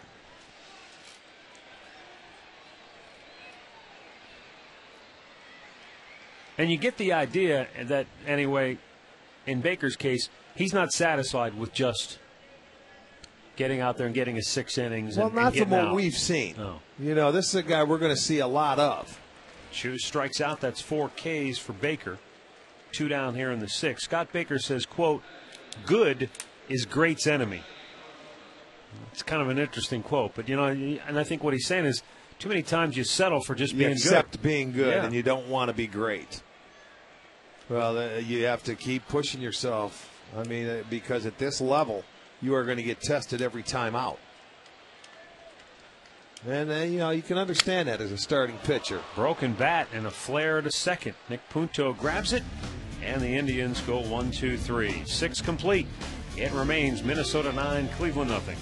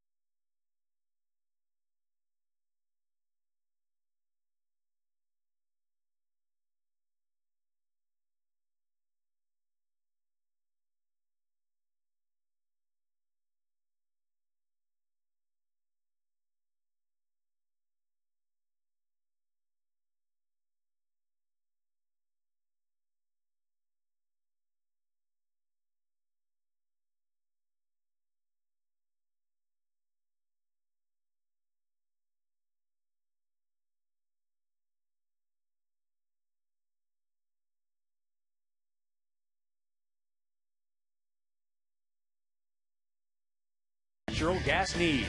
Visit directenergy.com/GoTribe for details.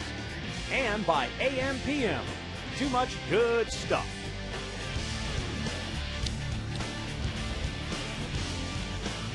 Here in the 7th inning at Progressive Field, Tony Sipp coming on for the Tribe, third pitcher of the night. For the 23rd time, Tony 1-0, 5.40 ERA. Jensen Lewis went an inning and a third, gave up 3 hits, a couple of runs, and allowed that first hitter he faced another couple inherited runners to score. Joe Creedy takes a strike. He's 0 for 3 tonight.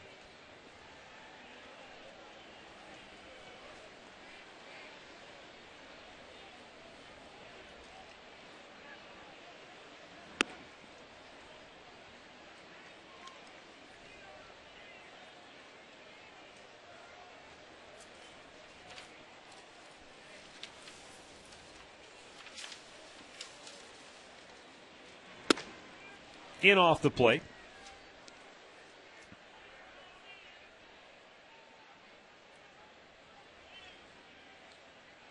Joe Creedy 2 hits in his last 13 at bats.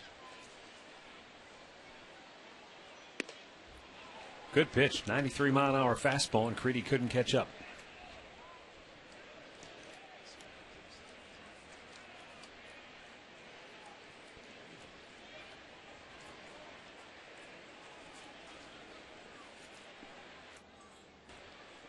Now the 2-2.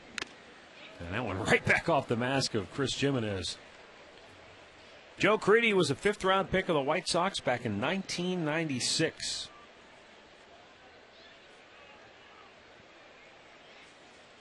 Ooh, boy, just a misguided baseball coming right back into the face mask.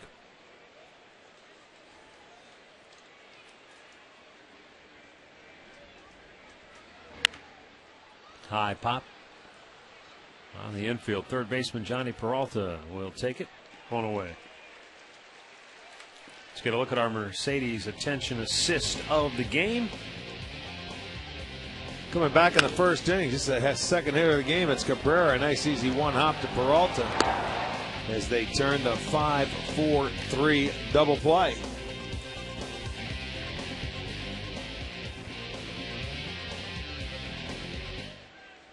There's Delvin Young. Pop back out of play.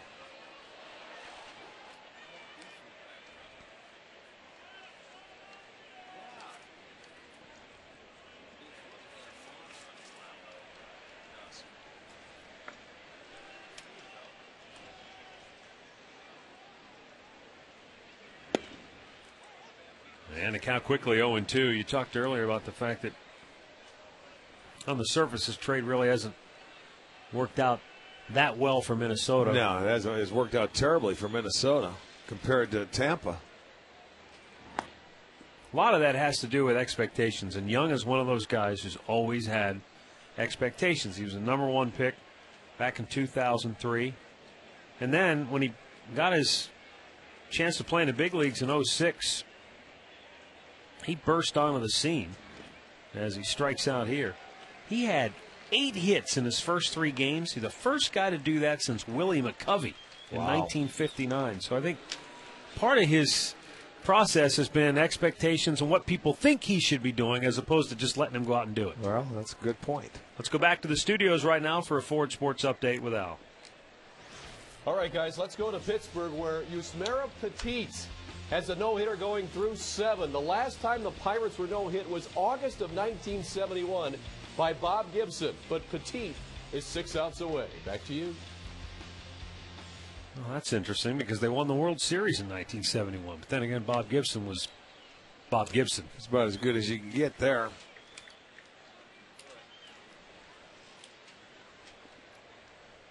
Carlos Gomez is a triple away from the cycle tonight here at Progressive Field. He singled and drove in a run in the second inning. He doubled in the fourth and hit a 3-run homer on the first pitch he saw in the 5th.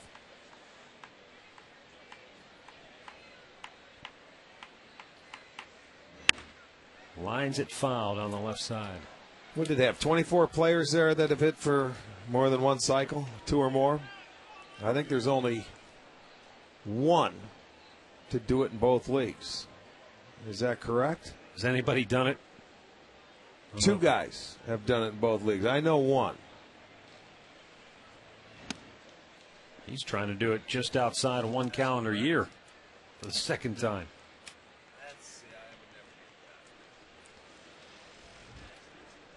Well, that's right. Redbird just told me. I knew the first one. Bob Watson was the first guy to do it. Hit one in both leagues, which I guess you can believe. The second guy to hit for the cycle in both leagues is hard to believe. It's John Olerud. Now, John couldn't run a lick, so you wouldn't think he would get the triple. But, you know, he was a guy like Mauer. You know, I mean, a type of hitter where he took a lot of pitches and he never, you know, really tried to swing too hard. You know, he could hit home runs, but the triple would seem to elude him. Little liner to second. Valbuena has it. And the Twins go 1-2-3. Stretch time in Cleveland. 9-0.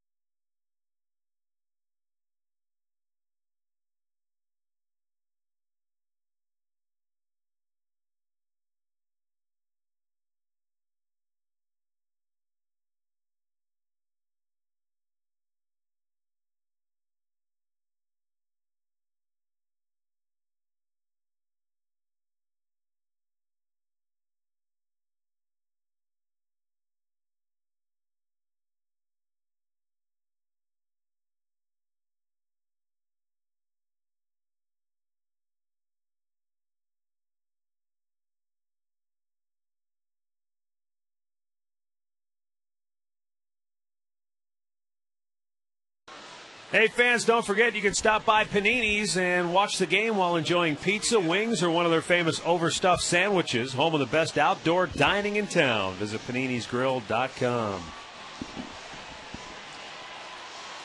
And here tonight at Progressive Field, it's all Minnesota.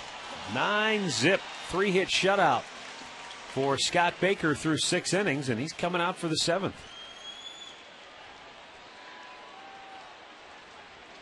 Well, why not? You can push him now.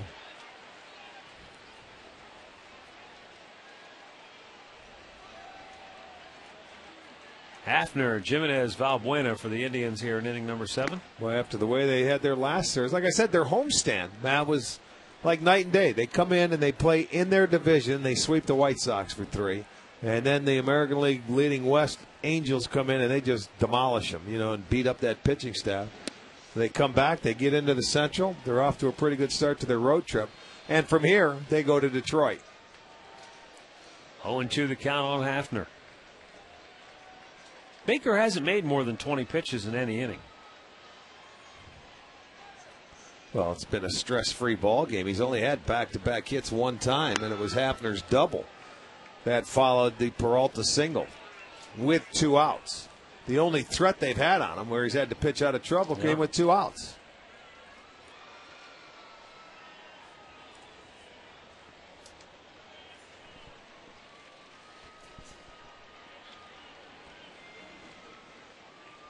One, 2 in the air, left field, routine for Delman Young, 1 away.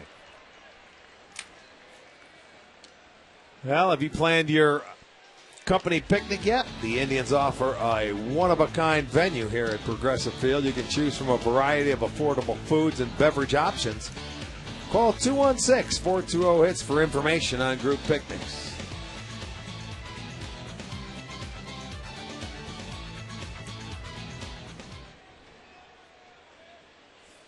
Chris Jimenez 0 for 2 tonight. He flew out to deep center field in the fourth inning that ended that potential Indians rally after they got the back-to-back hits that you just spoke of.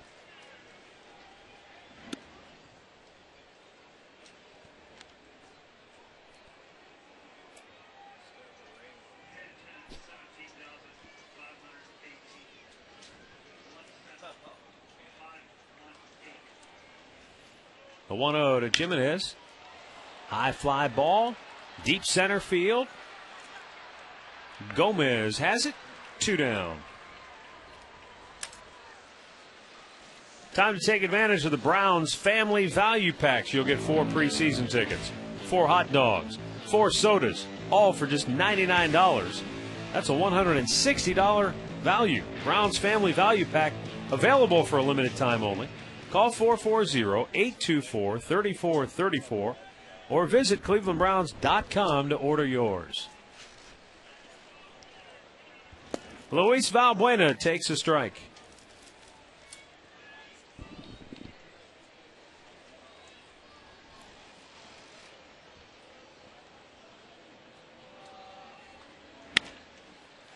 Bouncing ball to short.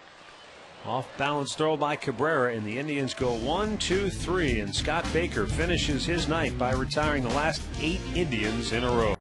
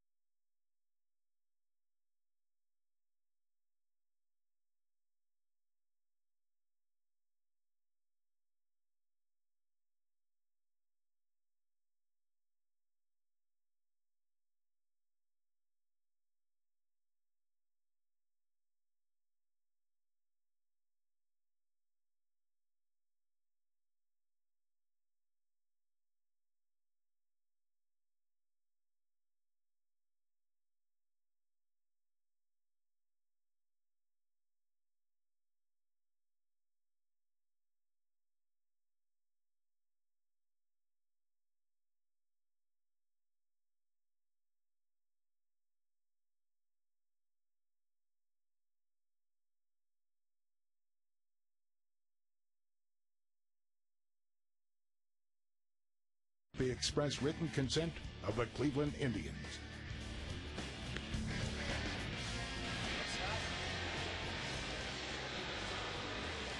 Well, that's it for Scott Baker, who did a nice job for Ron Gardenhire tonight. Can't do much better than shutout baseball, I suppose. And Chris Perez coming on now for the Indians after Tony Sipp worked a 1-2-3 7th inning. For Chris Perez, making his 11th appearance on the year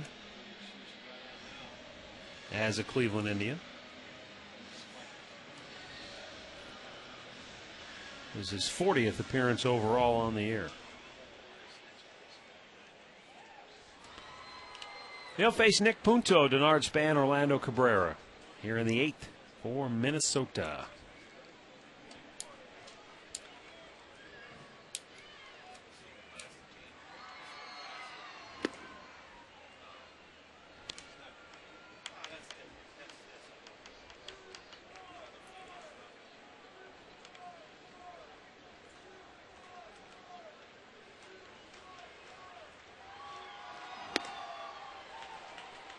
Big swing and a miss, and the count 1-1.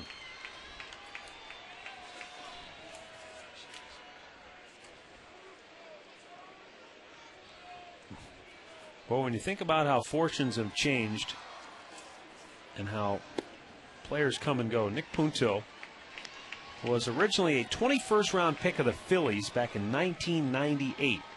5 years later, they traded him to the Minnesota Twins along with Carlos Silva for Eric Milton. I remember the left-hander. Yes, indeed.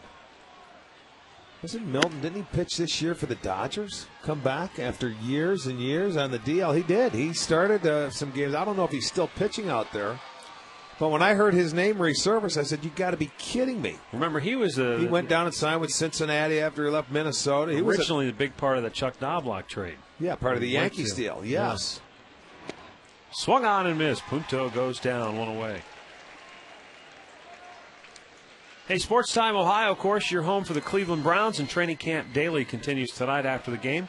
Jim Donovan, Tony Grossi, and Coach Sam bring you the latest from today's workouts in Berea. HD coverage of the Cleveland Browns only on STO and STO HD. Tonight, featuring tight end Steve Hyden, running back Jamal Lewis, and Mike Curry.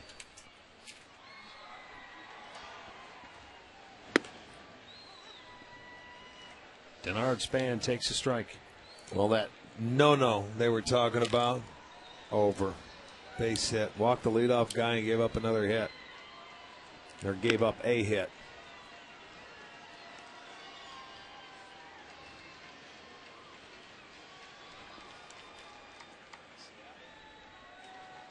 Boy, it just got traded there from Seattle, Ronnie Cedeno. Oh, is that the guy who got the hit? Yes, it is.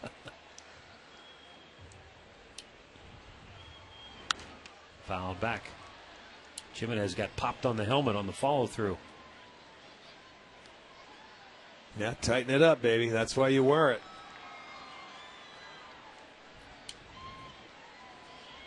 Watch the follow-through. Extension. Boom. Right on top. That's a wake-up call, huh? That should be a penalty. That should be at least 5 yards. Well, that should be one free kidney punch for the catcher when he steps back into the box.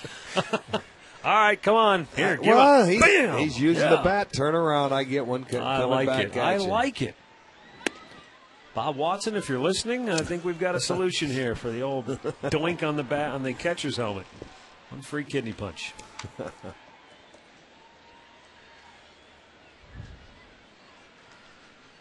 Like I said, when you're sitting in that hotel room and the lights are turned out and you're staring into the darkness, those are the kind of things that come to your mind, aren't they? Oh, you'll never know. I don't want to. Yeah, you would. You'd like to peek inside once.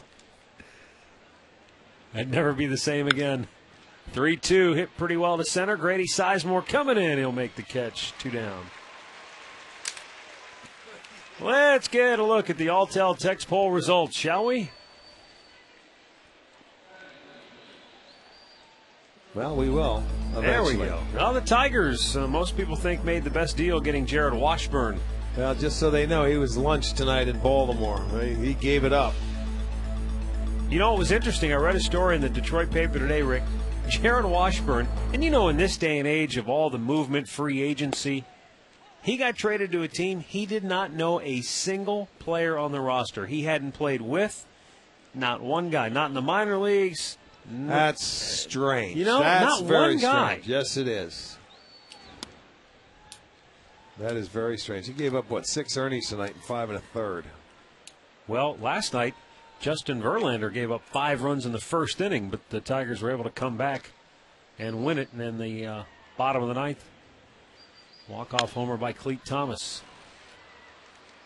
What Jim Leland was saying in the paper today, their offensive woes are just a mystery to him. They just can't seem to figure out They why look they can't terrible score. here. Yeah, they really did.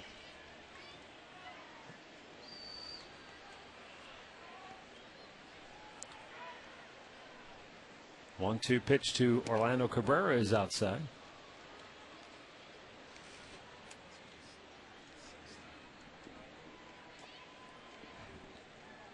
Cabrera 2 doubles tonight, an RBI and a run scored.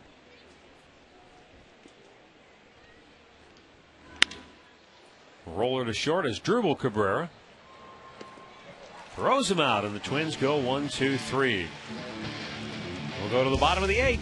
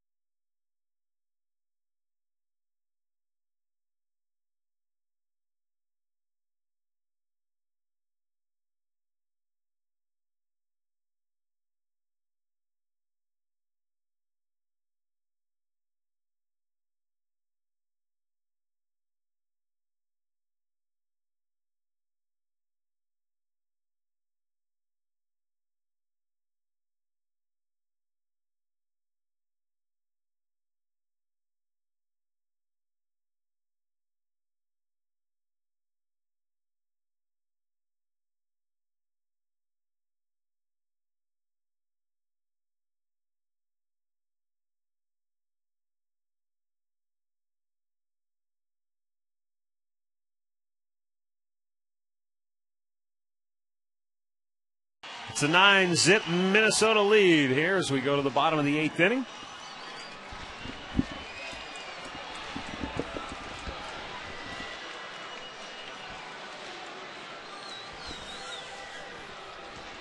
Jesse Crane on for the 30th time this year. 3 wins, 4 losses, ERA 7.5. Jesse Crane will come on to work the 8th inning after Scott Baker went 7 3-hit shutout innings. He'll face Andy Marte, Trevor Crow, and Grady Sizemore. Well, when things go bad on the scoreboard, just turn to cotton candy. That'll make it a good night. Yes, it will. It'll keep you up for a little while longer as well. Marte has walked and singled. Looks at ball 1 up high.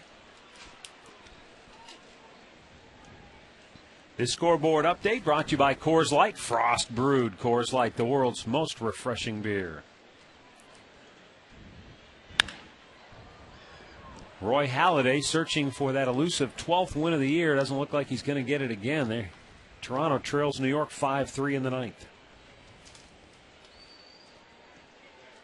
You know, once a strength for this Minnesota team, the bullpen, they have struggled this year. The 2 guys that have probably pitched the best is one, Joe Nathan, which we all know, and the other one was Matt Guerrero.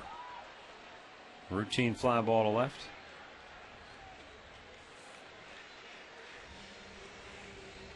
Well, the Twins' bullpen earn run average has soared to .628 in the second half. So since the All-Star break, they have really taken it on the chin. You know, and that's the tough thing. When you're used to it, you know, getting that lead and turning it over to your bullpen and holding on and you don't, boy, that's tough. But here's the problem. Not counting tonight, in the 16 games since the All-Star break, their bullpen has accounted for 61 2/3 innings.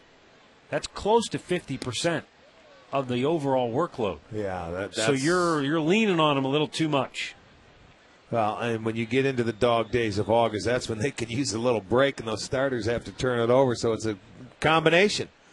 This is only the 4th game since the All-Star break where a starter has gone 7 or more. There you go. That all goes hand in hand, you know, when you're talking about your pitching staff. Starters give me some distance, and the relievers they'll fill it up. That's what Ron Gardenhire says. Look, we're not worried about the bullpen. It's the starters.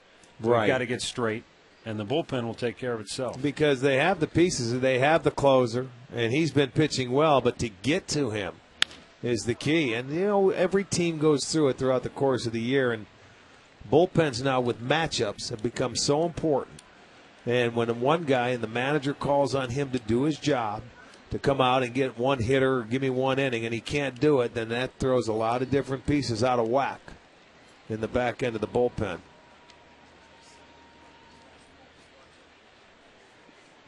Trevor Crowe 0 for 2 tonight. Down on the count 0-2, and it's up high.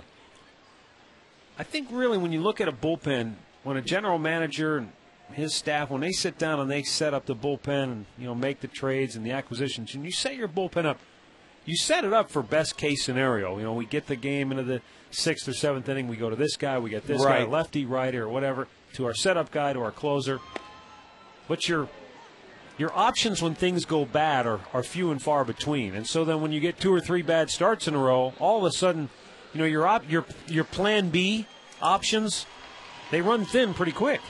Well, yeah, when your starters get knocked out early, now you got to have somebody that can eat some innings. And then when you got to start using your guys out of turn, or you mess your rotation up in that bullpen, it takes a while to make up. 2 down for Grady Sizemore, who is 0 for 3 tonight.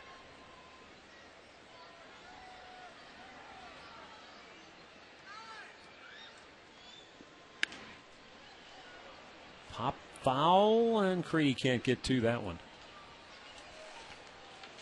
Well, I want to send out a happy belated birthday to Frank Amato, who's turned 82, and also a 42nd wedding anniversary to Janet and Frank today. So, Frank, it's your lucky day. Happy anniversary, and also a belated birthday.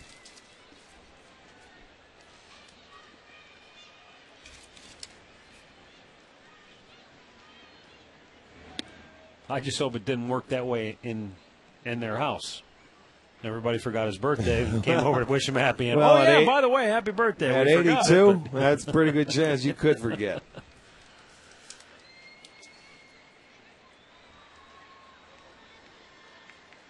Just fouled away by Sizemore.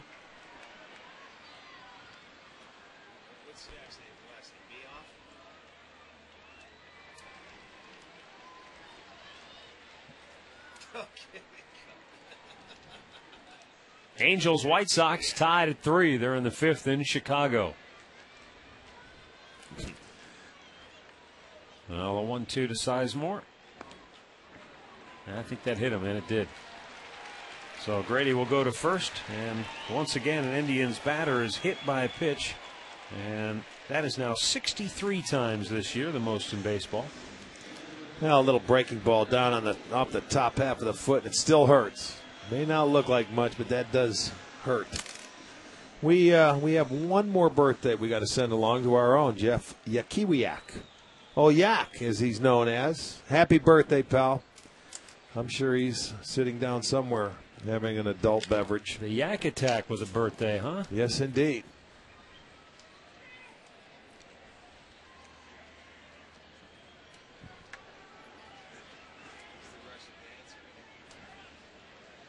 As Dribble Cabrera 0 for 3. Looks at a ball down low.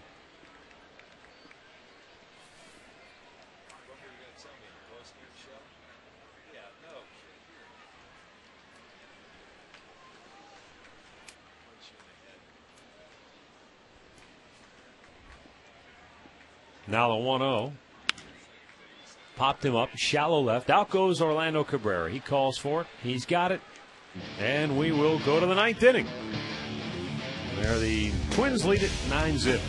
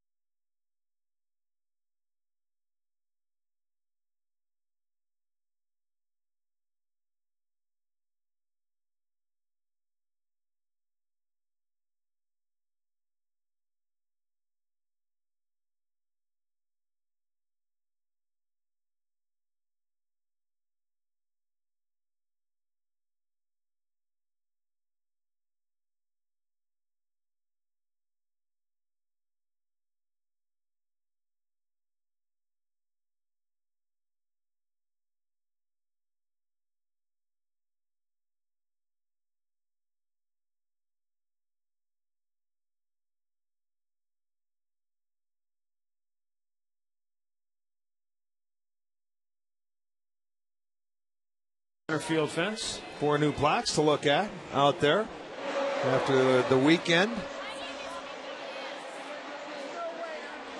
Well, we go to the 9th inning here at Progressive Field tonight, and Tomooka coming on. 5th Indians pitcher to work tonight. Both Tony Sipp and Chris Perez working back-to-back perfect innings. Each struck out 1. And now Oka will face Joe Mauer, Justin Morneau, and Jason Kubel here in the 9th. Twins 9, Indians nothing. We're right back at it tomorrow night, 7 o'clock. Aaron Laffey and Francisco Liriano. A couple of left-handers will square off. We'll have it for you right here on Sports Time Ohio.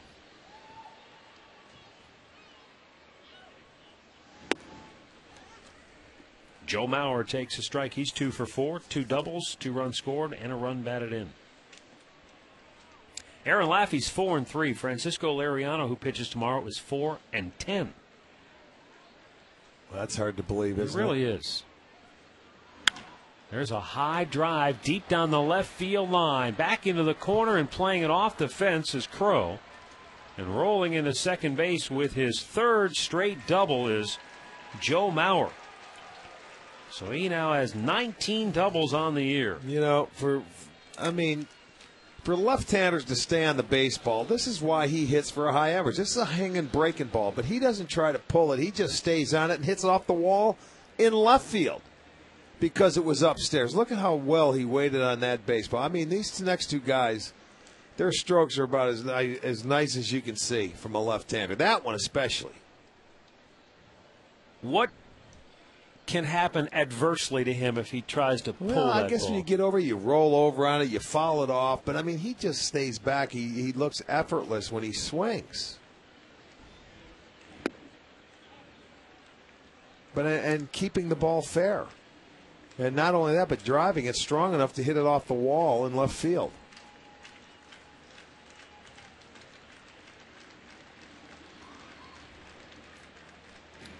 Bounced it in there, and a good stop by Jimenez.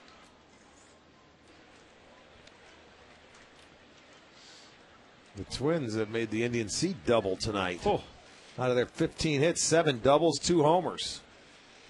Season high 7 2-baggers for the Twins. Tommy, what's the Twins franchise mark in that double category?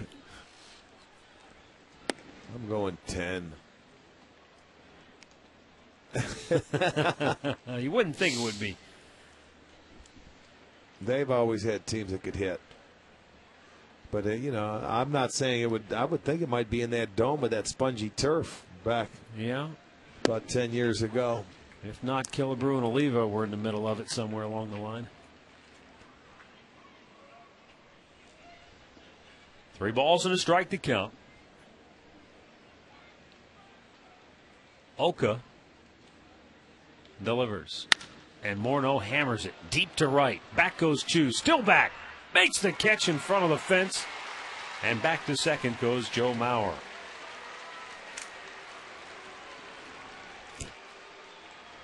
Eight is not surprising that it's not more than that. They've done that twice.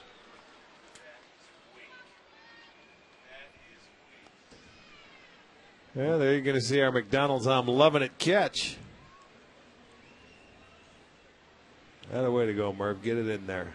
Beautiful. Now to bring up Jason Kubel, is 2 for 4 tonight with a home run. He fouls it out of play.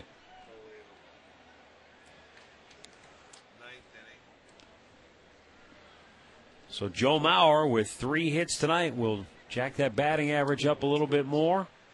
Came in at .355. His average will end tonight at .359.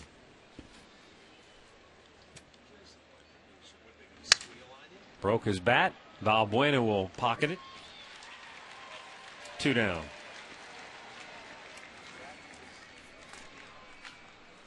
Ichiro starts tonight at .364, so Mauer certainly is closing the gap on him. Only 5 points behind him. Where's Seattle tonight? Are they at home? Seattle was winning 4-3. So they're playing Kansas City. Right. They were down, I guess, now 5-4. Pitches outside to Joe Creedy, who was 0 for 4 tonight.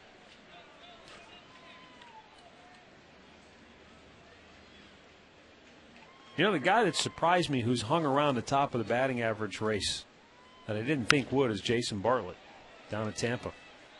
He's still sitting third starting the night. Yeah, I remember when he was here, was it at 377, and then went on the DL and was hurt. Yep.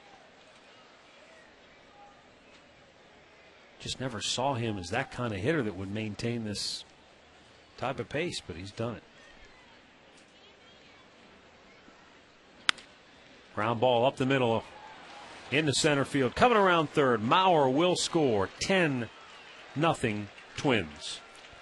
Creedy gets his first hit of the night, 41st run batted in on the year. And so Joe Maurer has doubled 3 times and scored 3 runs for the Twins tonight. Well, they hit double digits. It goes right back up the middle with it. So they're going to continue to pour it on.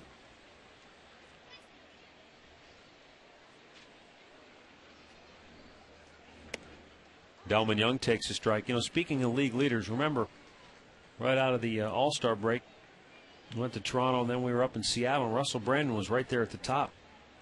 Home run-wise? He's cooled off, and people are zipping past him now. Morneau, of course, leading the league at 28. Aaron Hill at Toronto with 26, tied with Mark Teixeira, Carlos Pena. Nelson Cruz at 25. Valbuena goes the short way to end the inning, but the Twins add another run. Bottom of the ninth coming up. Minnesota 10-0.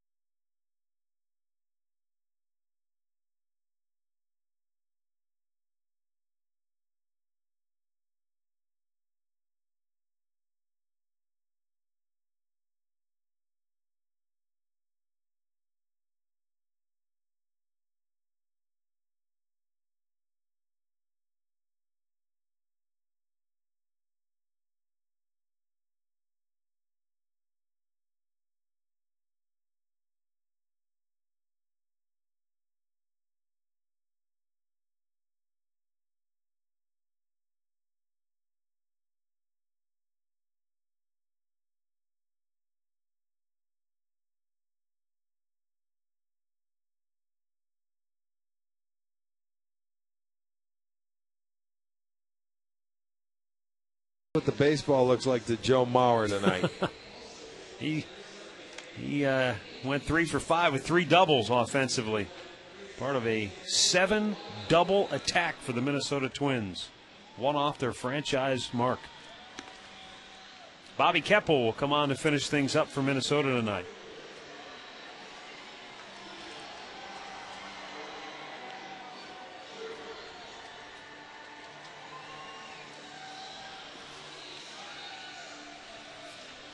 They'll face Shin-Soo Choo, Johnny Peralta, and Travis Hafner.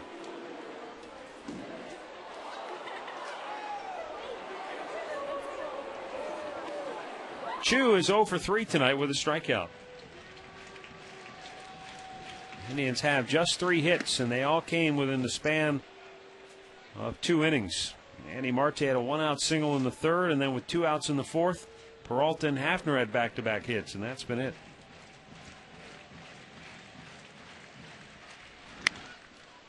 Pop back out of play.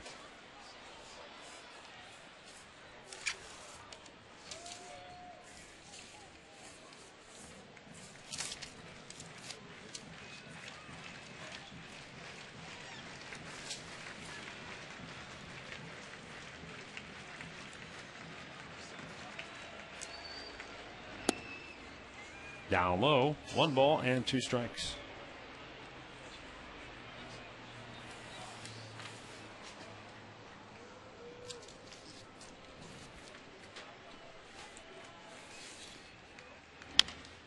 Slow chopper to second. Punto throws him out, 1 away. Here's our Northern Ohio Buick Pontiac GMC performance of the game. Well, Baker 18 for 25 first pitch strikes. He's looking for his 9th win, and a nice job tonight. 7 innings, just the 3 hits. First time he faced the Indians, he had 10 punch outs. Tonight, just 4. But a good job. Johnny Peralta 1 for 3. Swings and misses.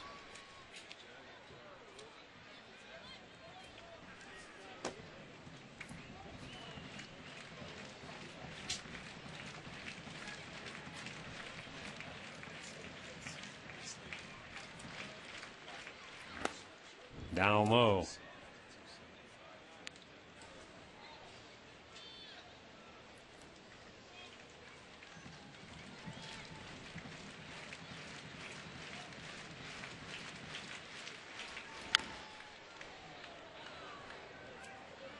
One ball, 2 strikes. Twins with a win tonight will get back to the 500 mark.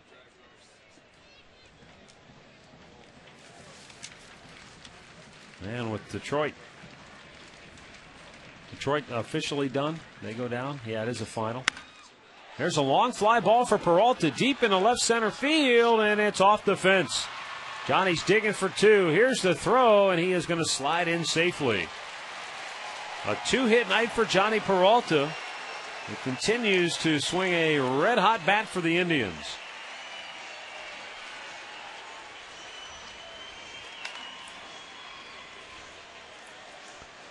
Johnny's 21st double and the 4th hit for the Indians. That was a spinner right there, a hanging slider. Johnny got good extension on and hits it off the wall. So a 1-out double will give the Indians an opportunity to at least get on the board here in the 9th.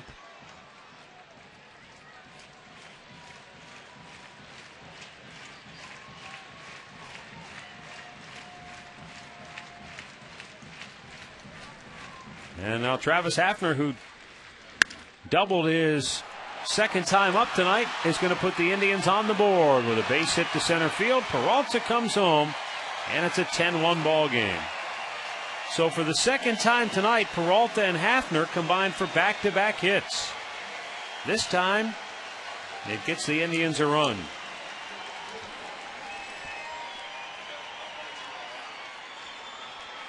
There's the 2-seamer that stayed up, and Hafner hits it into center field. So they bust up the shutout, and they are on the board. It's 10-1. And it'll bring up Chris Jimenez, who is 0 for 3 tonight.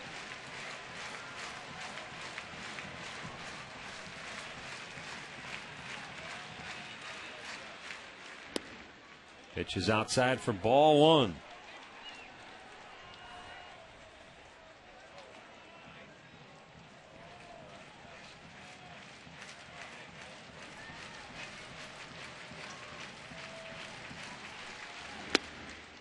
Missed inside with it. 2-0.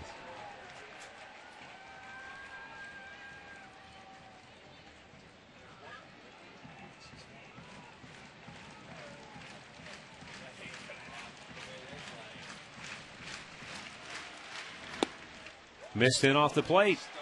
And suddenly the count is 3-0 on Chris Jimenez. Bobby Keppel in a 10-1 ball game. Trying to find the strike zone again. There it is. Pours it right in there.